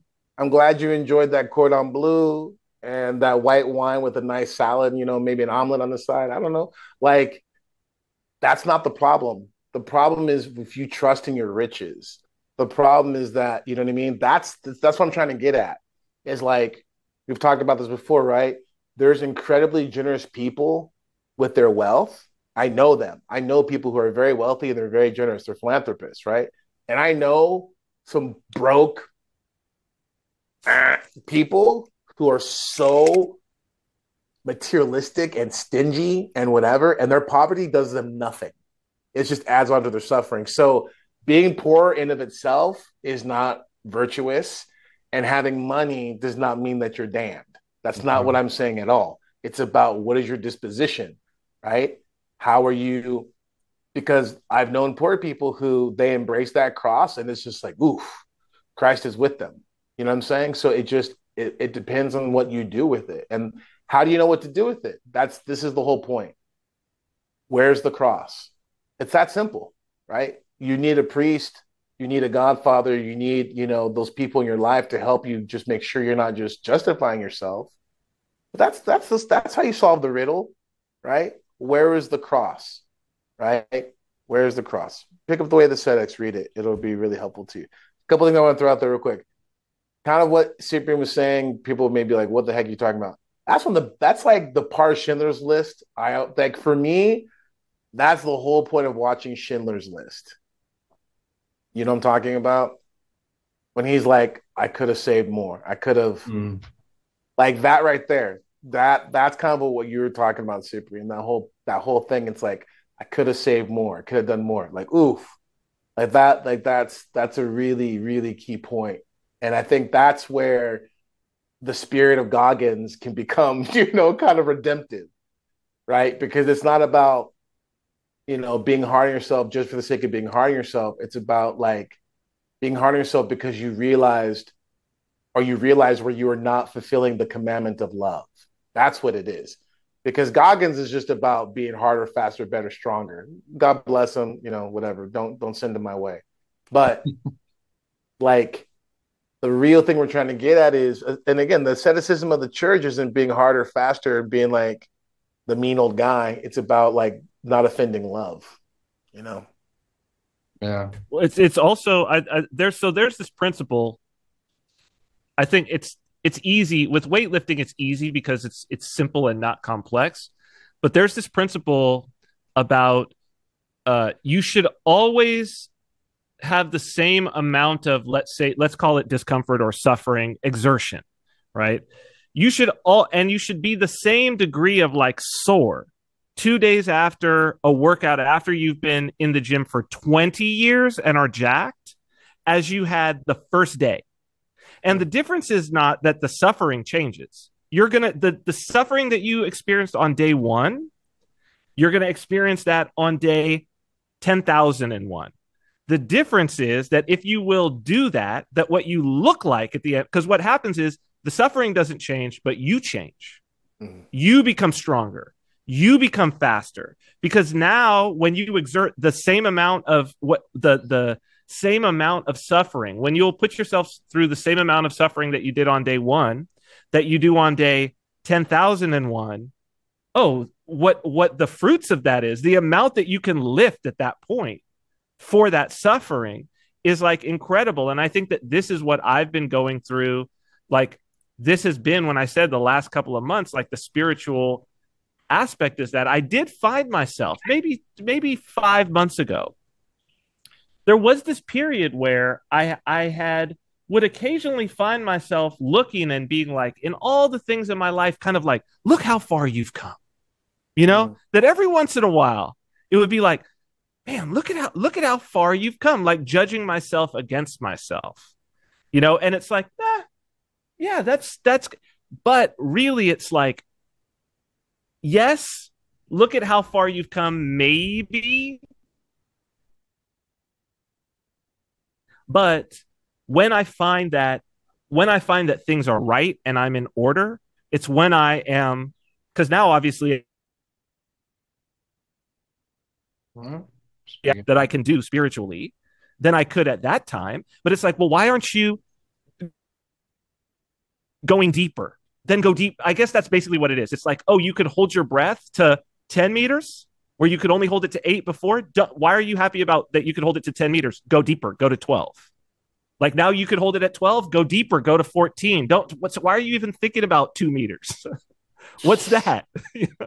I think I don't in regards to salvation, it was like or the work that's required of it Orthodox, is that someone said like, so you've started to like cooperate with someone helping you like pull yourself out of the gigantic pit you've made for yourself.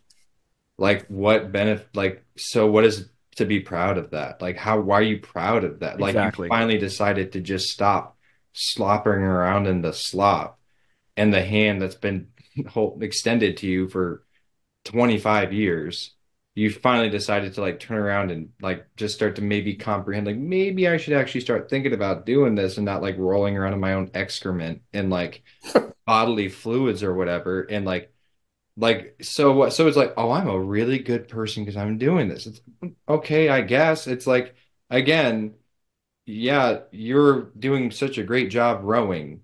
Wow, you're great. But also, like, so what? You could row by yourself in the middle of the ocean, you'd be dead in 10 seconds, like, so it's the ship that's saving you. It's always going to be the ship that's saving you. So, Well And said. it's funny because I just want to say this too. It's like,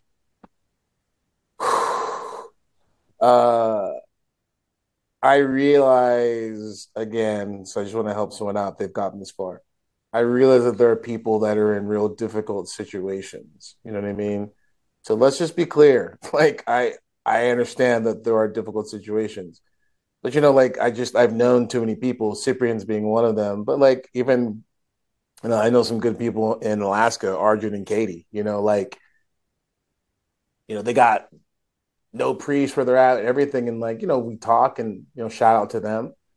And like that's just an example. It's like, okay, we connect, we talk, whatever, but it's like it gave them a path towards something and they're putting in the effort to do what they can, right? They can't be at services all the time because it's a matter of distance. That happens to people. I get that. Like the thing is are you willing to do what you can do? You know what I'm saying?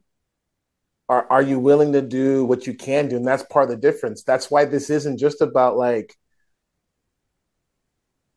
what this is about is really giving thanks to God. And it's like, okay, you're in a place where like there's no Orthodox church near you, and it's like real tough. Okay, well then, if you're listening to this, obviously God's giving you something. So what I'm telling you is, you need to take that next step to where even if you only get to liturgy once every month, once every couple months, that's what you need to do.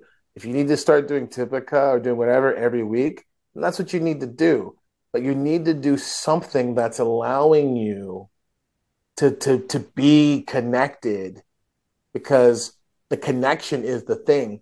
The supplement, the vitamin that we're giving here, I won't be cheeky anymore. The vitamin is there to help you to kind of like be aware of that. So like, there's my PSA, like why the last whatever half hour has been worth it, to be able to say to someone like, look, God knows your circumstance. Just don't complain. Mm-hmm. Don't feel sorry for yourself.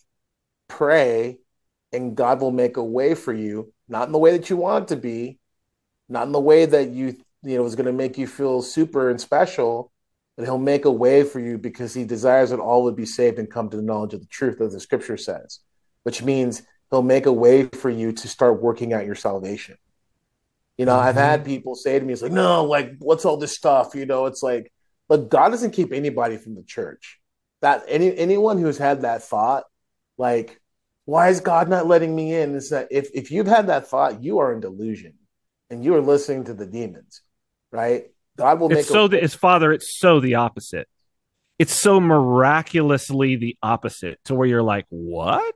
And I yeah. mean, your circumstances have little to do with it because St. John Chrysostom talks about the Exactly. Ninevites versus the Israelites. Exactly. Like who accepted, who actually repented, like the Ninevites. Mm. Like and the Israelites had everything. They had Mhm. everything Mm-hmm. they could possibly desire in the Well old said. covenant. And then Saint John Chrysostom, and he's like, but then look at the Ninevites. They get one prophet and they repent. Like they repent Mhm. so much so that God spares them the destruction. And and then Because they get on their laurels and then they lose it again. it's so funny because it's one of the things we've been talking about in regards of which I don't know if I'm gonna have the can of worms just for time wise, but I want to anyways. Is like we've been having this kind of ongoing thing about Western and Eastern, this and that. And like, I just want to put out a couple things there. Like, number one, it like I don't want people to misinterpret the thought that like just by proxy of the West, everything is like not good and bad, whatever. That's not what's being said here. However, there is a certain kind of disposition that's been not just inculcated, but incarnated in the Eastern mindset, right? And it's manifested in liturgy, the way that the ascetical life plays out in the Orthodox tradition, like it's all that, right? The reason why I'm saying that is because one of the key things there is like, what is the approach towards God? Because the approach towards God in the West that we experience, like us talking about as Westerners, is why is God punishing me? This thing that happened that I don't like, why is God punishing me? Right?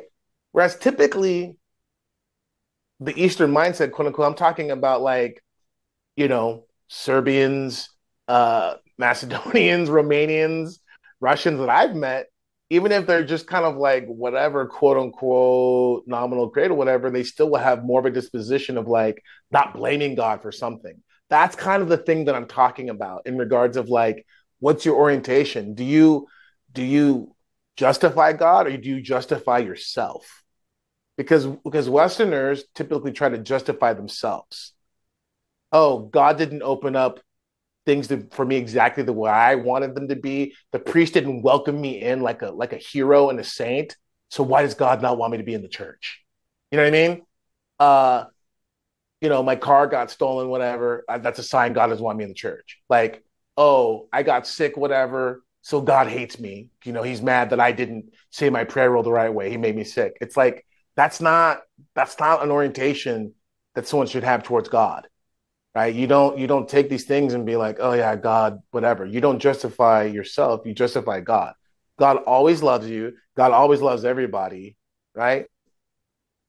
Even in hell. You know what I'm saying? Like that's the problem. And I want to bring that up because the reality of how this wrong orientation towards God opens up for us in the West so many temptations, including, you know, I think you can find yourself kind of, shall we say, spiking the algorithm, right? And asking certain questions or looking up certain things. And the next thing you know, in your YouTube feed, whatever, you're getting stuff that's going to give you the wrong impression. It's kind of like, I just want to say this to kind of get my point across. We all know this, the person who's like, you're like someone who had their mom or maybe you're a wife and your husband's interested in orthodoxy, or maybe your husband and you're interested in orthodoxy, but your wife doesn't. And so what they do is they go like, why is orthodoxy a cult? And they go and they type that in, and it's like, yes, see, I get all the Jason Kirkpatricks and all the Yahoos and all the Lofton Michael Jimmy Jams who like want to talk about how orthodoxy is and blah blah blah. Well, it's like, of course, because you loaded it that way, right? I Yeah. know we've talked about this before, but I'm saying this because that orientation of do you justify yourself or do you justify God? That plays out in ways that are not just kind of like mystical, but they play out in practical ways in which you just basically kind of sabotage the whole thing. Just by you typing in something in Google, that's very practical like that. Well, and forgive me, Father, because I think this goes back full circle to what the real danger that we're approaching with the deep fakes is. Because I've noticed this also, and it's almost like the saturation of this, and I don't know how many other people have even realized that this is happening, but there's so much in terms of like news stuff, but also I think some relatively like kind of historical stuff where I've noticed that like the voices that are reading, they sound like human voices, but they're AI, right? Yeah. Like I don't know how many people Oh have yeah, caught like on the to Rock, this. like There's the a Rock few, ad. yeah. There's a few. I There's don't a know. The few. government is giving you this money when, frankly, you're an idiot if you're not getting it. The government owes you $6,400. Right. It's These ridiculous. sorts of things, but there's a bunch of them, and it's like, oh, is this coming from Western intelligence? Is this coming from the Chinese? Is this coming from the Russians? Because obviously it doesn't have a Chinese accent, so it's like it could be from anybody. But I think that this is the real threat is that there are people who want to justify themselves, and the demons, the powers that be, know that they're going to justify themselves by saying, why is orthodoxy a cult? And so they're going to have something ready for you. Yeah. They're going to have something that may even look like it's a monk or a priest who has left the church but isn't. That monk or priest never existed. But how would you know? And they're going to say that they were on Mount Athos and they did all this, but then I found out it was a cult. And you know what? If you go looking for it to justify yourself, the age that we're entering into is you're going to find that justification, and it's going to be so convincing to you. Yeah. Because you want it. You're already primed for it. You not only do you want it, you'll pay for it. Mm-hmm.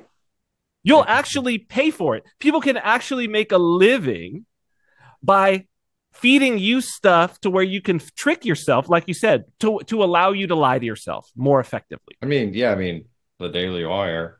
I mean, I'm just saying, like, Oh, already, bro. like, It's already there. Yeah. It's already there. Perfect. Yeah, and it's one thing if it's one thing if you have to keep going out and finding human beings to do it. But when you can create it at scale, in mass, in any language, yeah. I mean, it's a wrap, and that's why look, the liturgy's analog.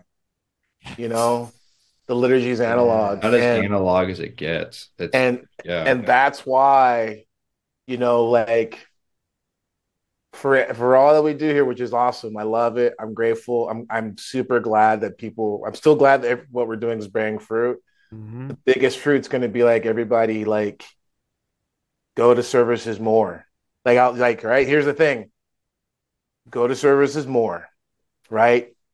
Read the scriptures and the commentaries, right? For your edification, not for arguments, not for debates, but right?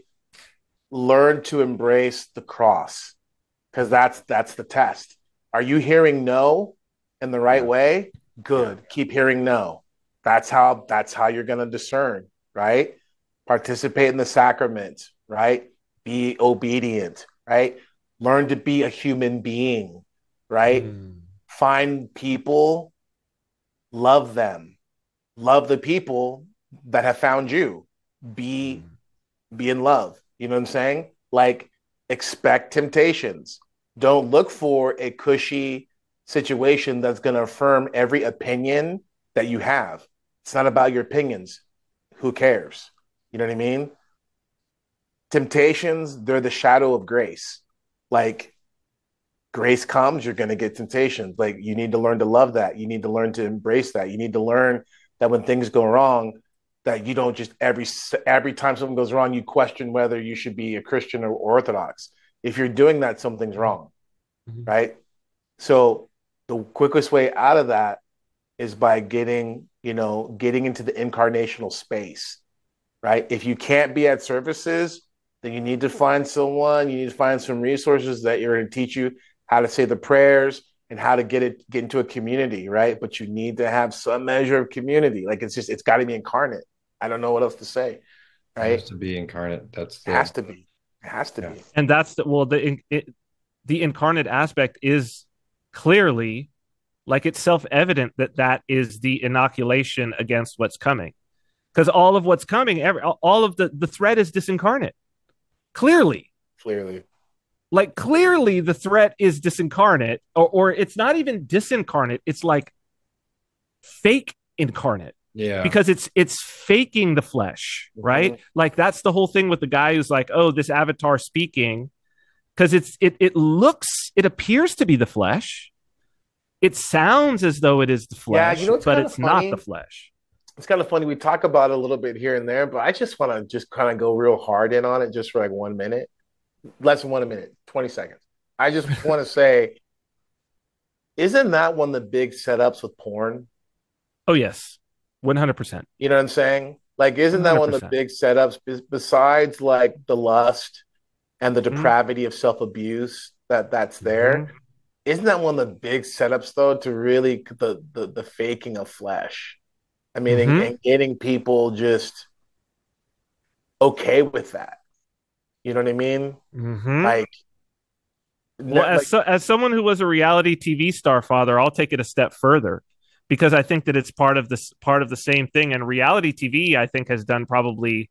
It's hard to say that something could have done more damage than porn, but I think reality TV is part of the same damaging deception. You know, it's called reality TV, and the idea is like, oh, it's unscripted and it's representing something that happened in the real world. It's representing incarnate reality in a way that a scripted television show, oh, this Three's Company was shot in front of a studio audience. You know what I mean? No. This happened in the real world. We captured the real thing that happened. And it's like, nope. But there's an art form to making it appear as such. Like a great reality show, one that is very good at that deception, like the one that I was on, which had like the top talent working on it. It's shocking how good, to the point where even me, who was the person who was there looking at it, and some of my co-stars I know, they watch the show, and again, like we were talking about pseudo memory, they would talk about the things that happened on the show like that, and I was like, no, dude, I was there. Like we did 5 takes of that. It wasn't like that. They mashed that together. Nobody said that. They did what they call frankenbiting, where they took little. So it's like the precursor. It's almost like we've been on this ride. You know what I mean? Like reality TV was already the precursor of that thing that we just watched of the guy with the avatar. It's just they had to use real humans to do it. They couldn't fully automate it. It was like the assembly line's been there, but it's been humans on the assembly line. And now we've removed the humans from the assembly line, and it's like it's all machines. And I feel like, I mean, reality TV is produced the same and for the same reasons that porn is produced. And it's no surprise that the top reality TV shows have pornographic aspects to them. Kardashians, Real Housewives, right? I mean, the Real Housewives may as well be ex-porn stars, the way that they look. Same goes for the Kardashians, right? Same goes for Survivor, where they're mostly naked. You know? Yeah. This is... So people shouldn't be surprised, and people are primed. So it's like, if you've been watching reality TV, oh, they got you. There's a guy... They got you now. Which is... What'd you say, Andrew? There's a guy on YouTube, and he's funny.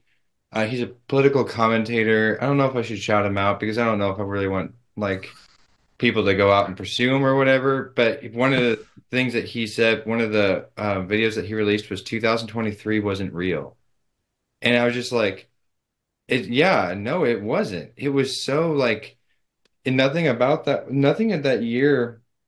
At least the way that I see things, and like I tell most people when I start, railing on about, when I get done doing the Alex Jones rant with they're called demons, people. They're demons. And they're here from another, it's like they're not aliens. They're here and they've been operating. It's like after I get done with that, I always tell people, like, look, at the end of the day, if I make it to heaven and I ask God, like, hey, was any of that stuff real? And he says, no, I'm like, okay, I was wrong. I'm sorry. I don't know. I don't know. I mean, like, that's just kind of my disclaimers. Like, look, Well, I don't, but allow me to finish this.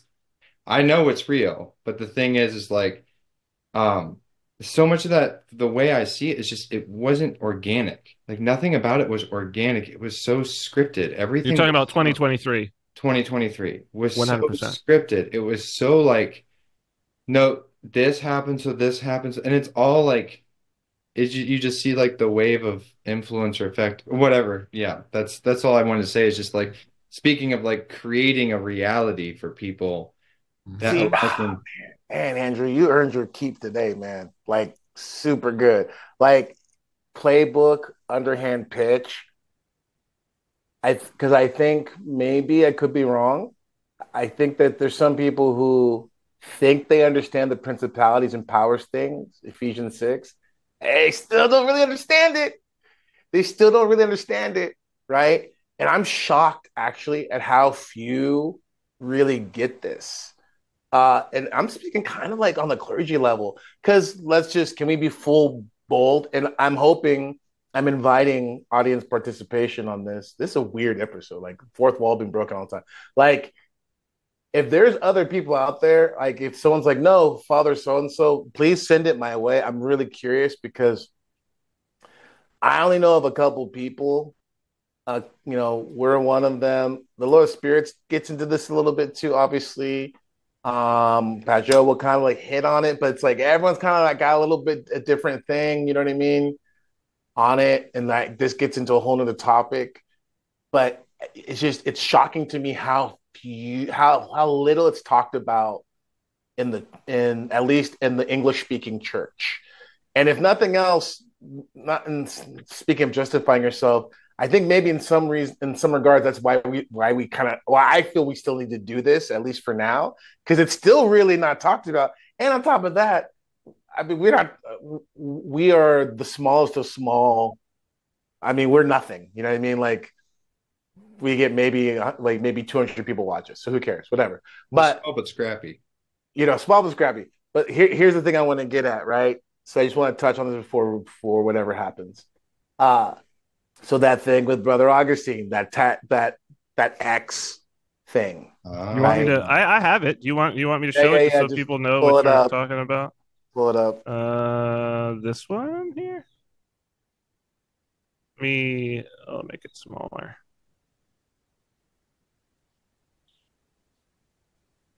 Can you see? Can you guys see it? Yeah. I can see it. Yeah. Okay. Is it good or bad? Do you want me to? Good. It's good. Okay. It's good. So just for the context, right? So, was speaking with Brother Augustine Michael Whitcoff, right? And he was like, "Hey, can you weigh in on this? Whatever, blah blah blah." And we talk, whatever. So, long story short, he's in this kind of like debate argument with this Mormon guy. And he's like, yeah, I know I shouldn't have done it, whatever, full disclaimer. But he's going back and forth, like bad doctrine, all this stuff. And he says like, hey, I threw this out, vade retro Satana, which is like Latin, get behind me, Satan, right? Yes. And then he's like, the weirdest thing is this guy shot this back. And he's like, I don't know. And see, I just want to use him as deep. a case. It's so deep. It's so deep. What that guy sent back is so deep. Yeah. I want to use this, and I want to use Brother Augustine Michael Whitcoff as a case study of like what you should do. Like he did everything right. So in other words, he's getting in an argument on Twitter, on X, excuse me, and he knows he shouldn't, and he acknowledges it. Ding, ding, ding. He did the right thing right there, right? Mm-hmm. He had this encounter and he's like, look, I was just going back and forth with this guy. And he's like, I threw this out in the Latin. And then he's like, I don't know if I'm just tripping or whatever it is, but it felt like it wasn't that guy. Like the you don't have the authority just came out. And then he's like, because then right after that, it was like back to the normal Mormon guy. And so he was like, Father, I just want to like, what's your thought on this? And so he gets another strike for another check for doing the right thing, because he went to someone, he said, can you check this? Am I being crazy? Am I in delusion? Am I being sensational? Right? So he did everything right. And then I was like, nope, you're not crazy. That this is exactly, it is what it is as you see it. Right? So this is the thing. People don't understand. It's like we've talked about this so many times, like, yes, okay, we are using the same medium, right? But also at the same time, I'm not saying like, hey, be a Luddite, do whatever. But like the reality is you got to discern because people don't understand what all of this is. They don't understand how the fallen ones work, and the fact that man, we can spend another episode just talking about this, right? Because guess what? He doesn't have the authority. And that's what I was about to say. That's the Yeah. that's the well, Father, what I found so interesting about this. Notice it's capital A, by the way. Oh yeah. So this is the response that things snarled back at him. Yes. Well, Okay. but the thing is right. So can I, Father? Do you mind? Forgive me. I want to give like what stuck out to me on this is so this vade retro satana. It's what's interesting about that is that's not actually the statement that Christ makes in the gospel multiple times in Latin. He actually got it wrong. But in a way, he got it right. But what that's from, though, is the Benedict exorcism. Yes, but that's what I thought was so interesting. Right. That's Latin. Right. And so the thing is right, but here's the thing, and that gets us into a whole other thing, too, because, you know, like, I don't want to, like, let's just put it this way. We can have a whole other thing about this. The Benedict, the Benedict, right, the medal is legit. And that's the thing of, that's what I was kind of saying earlier about the West, like people, if you think that I'm sitting here and as much as I rail on about the West, where I'm just like, no, just by proxy, it's wrong. No. I'm not saying that at all. Because listen, if you want to break down, like what's really crazy. But Father, forgive me, but it's right on the like if he was wearing the medal, that's one thing. But if he's expressing it as though it's coming from him, that's different, right? That's different. And so here's another reason why there's a thing is because I was even telling him, even this is a blessing because this is opening up a whole other thing for him, which is going to be personal between him and I. But it's like, even in this kind of snap, this like listen, this is getting back to what I was saying about, do you justify yourself or justify God? Mm-hmm. I was explaining this to someone. This is, man, it's just this is crazy. Like I was talking with someone today, and if you hear this, you know who you are. So shout out to you. And we were talking about like two classes of people consistently. You see a weird demonic spirit come through them. People caught up in the alphabet soup cult. Oh yeah. And Mormons. Yeah. Mm-hmm. Consistently have like manifest just like it's like really evident. And what's interesting is, right, that conversation I had on that was completely separate from my discussion with Brother Augustine. Mm-hmm. Sure. Right. And it's like, because this person he's talking with is a Mormon, right? And so the thing is certain things, certain practices, certain doctrines will open you up to being a portal, possession, whatever you want to say. There's a whole distinction there, but I'm just saying for the shorthand right now, than others, right? Mormonism being one of them, and that's a whole nother thing. Now, that being said, I also want to kind of like go down on this because we can talk about this whole thing here. It's like, man, number one, the fact that, and if you're like, that's just a coincidence, blah, blah, blah. If you're not hearing what we're saying about this, about the fallen ones using this and this interaction being what it is, you need to go back to school, and that you are the person we're trying to warn to like wake up, understand how this works. It isn't just about the deception of like deep fakes, right? This is going to be hard, but I'm just going to say it. It isn't just AI, guys. It's like to some degree, to a greater degree than people like, right? I'm touching my laptop right now as I speak. This is kind of like a Ouija board. It's a portal for sure. There's no doubt about that. Yeah, it's a portal. It's a portal. But I use that word Ouija board in the sense of to make people uncomfortable for a reason. Mm-hmm. Because if you start playing with this, we were just talking about this a couple of minutes ago, trying to get the answers that you want, guess what? You'll get them. Mm-hmm. Yeah. Guess what? You'll get them, right? And don't think this is the whole thing about large large learning. What was it? Large language models. Large language models. It's like, yo, like I don't really care because guess what? We can break down the capillaries, muscles, sinews of how the human body works.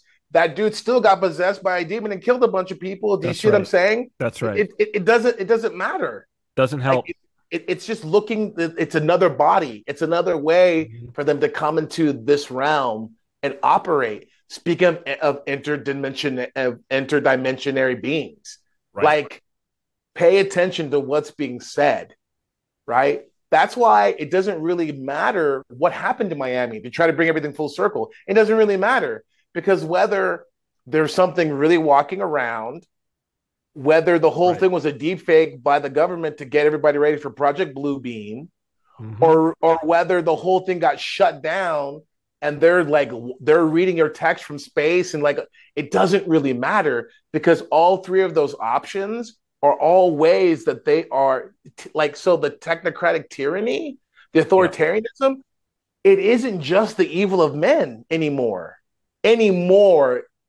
bold, italicized, right? As though it ever fully was. As though it ever fully was, but definitely now, right? Like this is what we're dealing with, right? And this is why, full circle, we've said this before, whatever, you like, I don't even like, man, you need to get on an arc. I'm telling you, because this is the thing. Like, this can't, what we're doing here can't ground you. Like, what grounds you, right? For all the good, God willing, God will use us for all that good. The thing that grounds you is the incarnational reality that's lived in the church by being amongst a body of people, being subject and accountable to church hierarchy and participating in the sacraments. If you're lacking those things, right, and you haven't put the safeguards in there. So in other words, if you have an extraordinary situation and you haven't done the work to figure out what to do that will work for your situation, that's the problem, right? Everyone has a different situation. Well, guess what? God's got a solution for you. But you have to look for the solution. You can't just go like, well, it's good. No. You have to go like, okay, God, here's my situation. What do you want me to do? That's what you need to do. But Father, forgive me. I mean, we talked about this before. There are some things that we might in this current age be able to say are things not to do. And like this might be instructive to the idea. I think what's the most interesting part is that I think we all have a presupposition that we might need to throw away. And this will throw a wrinkle into the whole thing, right? Is that like this Undread the Blind, the Germanicist? I think our presupposition is that there's a human at the other end of that account. Man. But we already know that's that Elon Musk has already said he has an AI. The heaven banning thing that George Hotz talked about, and Elon talked about himself. He said, oh, no, we're going to go ahead and people who want to argue online, we're going to give you somebody to argue with who's going to keep you engaged with the arguing. All we care about is the engagement. So if there was anybody that you would want to hit with the Mormon versus Orthodoxy bot, Brother Augustine would be one of the people. And this was actually, and it's very interesting because it was arguing about an argument about Orthodox doctrine that I came to myself online back in April and realized I shouldn't even be having this on Twitter is the reason why I left Twitter. Because I said, oh, when the bots are introduced into this, they're going to have me. The demons are going to have me going crazy. It's a whole new logos to me. It's a whole new incarnation. It's a whole new one.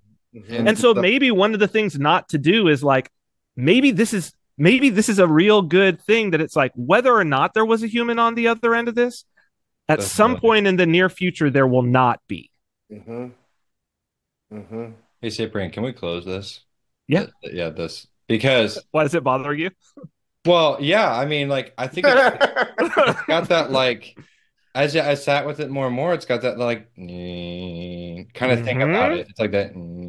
It's just like, and I was like, I'm not all about. I try to be all about not flinching, but at a certain point, it's just like, all right, let's get this out of here. Yeah. Let's um yes, and I'm going to end on this because I do have to Please do. go. And so, Let's do it. speaking of love, speaking of like acquiring love, there's a story in which in the life of Saint Paisios that I've been reading where there's a section of like his encounters, like him talking with Saint Euphemia, and then like his the saint who baptized him, who I'm very sorry, forgive me, I don't remember his name off the top of my head. Uh, Arsenius? Saint Arsenios, thank you. Um, and one of them was that he was called up to heaven. I don't remember exactly what the context was, but they specifically pointed out that he walked in a way through heaven in which he was not seen by the people in damnation, so that he would not further their grief. Like he would Mm. not further their torture. Like, Mm. oh my gosh, like Mm. what the heck is that? Like everything was just like about others. Like everything was just like about like, okay, even in heaven. I mean, I would be so like, Mm. I mean, I don't know what heaven is like, but I'd be so tempted to be like, all right, I'm here. The whole like me having to like walk on eggshells and be cool around it, it's like it's done. I'm done. Like I'm not doing this anymore. Like, and that's one of my like that's where I fall short because it's like, okay, no, then you still haven't got it because Yeah. that should be transition. That's what gets you there. And like that interchange is what will create heaven. But it's like the fact that like it specifically mentions like he like went out of his way so that they wouldn't see him Mm. because them seeing him there would only add to their torment. And he's like, oh my gosh, like that's incredible. Like, and it blew me away. It blew me away. Like that's the kind of stuff. It's like, where else are you going to get that? You're not going to get that anywhere else. Like you're never going to get like where are your Protestant saints talking about that? Like where are like, where are the like the people where the Mormons doing that? Like nobody's doing anyway. Anyway, I'm Well, they don't believe in heaven. They believe you get a planet of your own.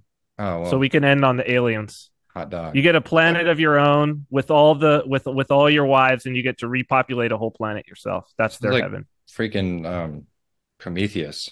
Sounds like that. Something like that. Yeah, Yeah. it's just like ugh, all right, whatever. Um, but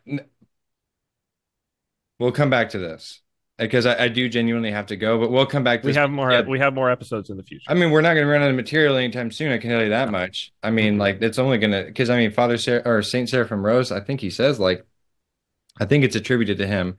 But the closer we get to the end times, the more like demonic like Mhm.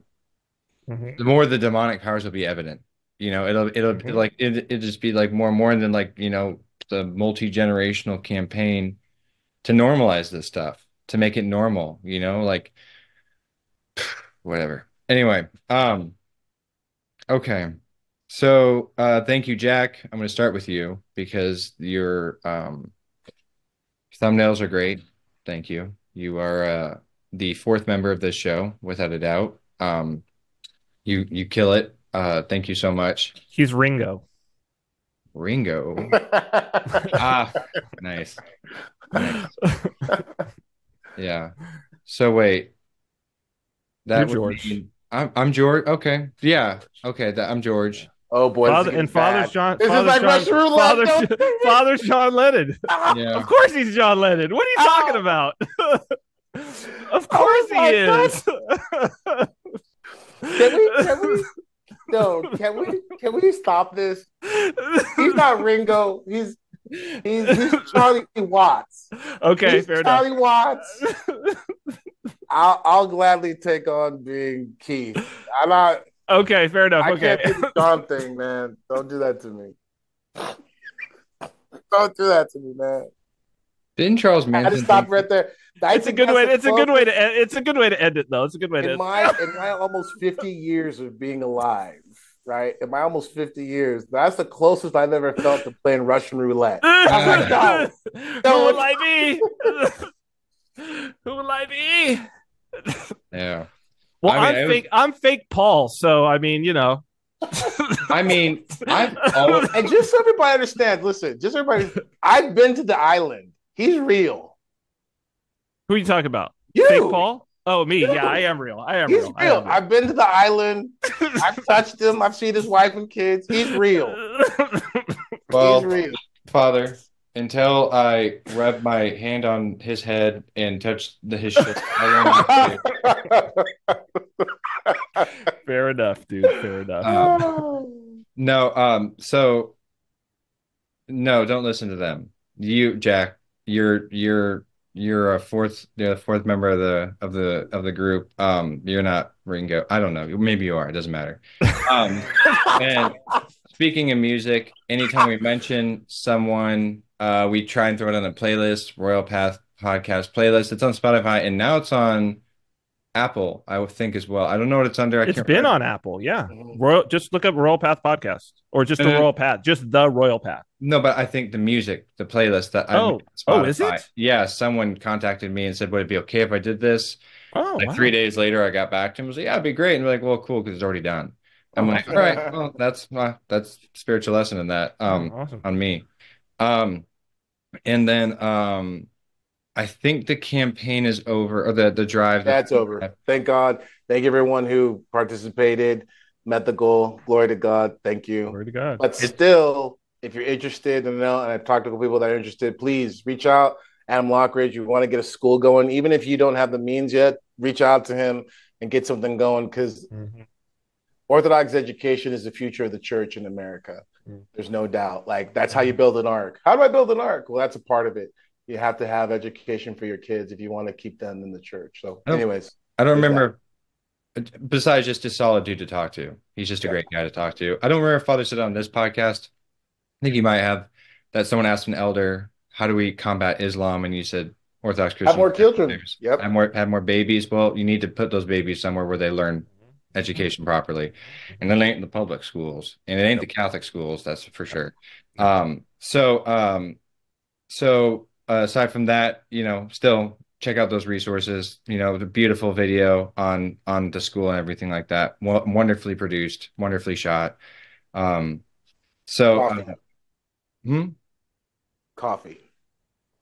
Yeah. Thank you. I was gonna forget. Okay. So what is it? Do we have the copy? I'm very sorry, Basil.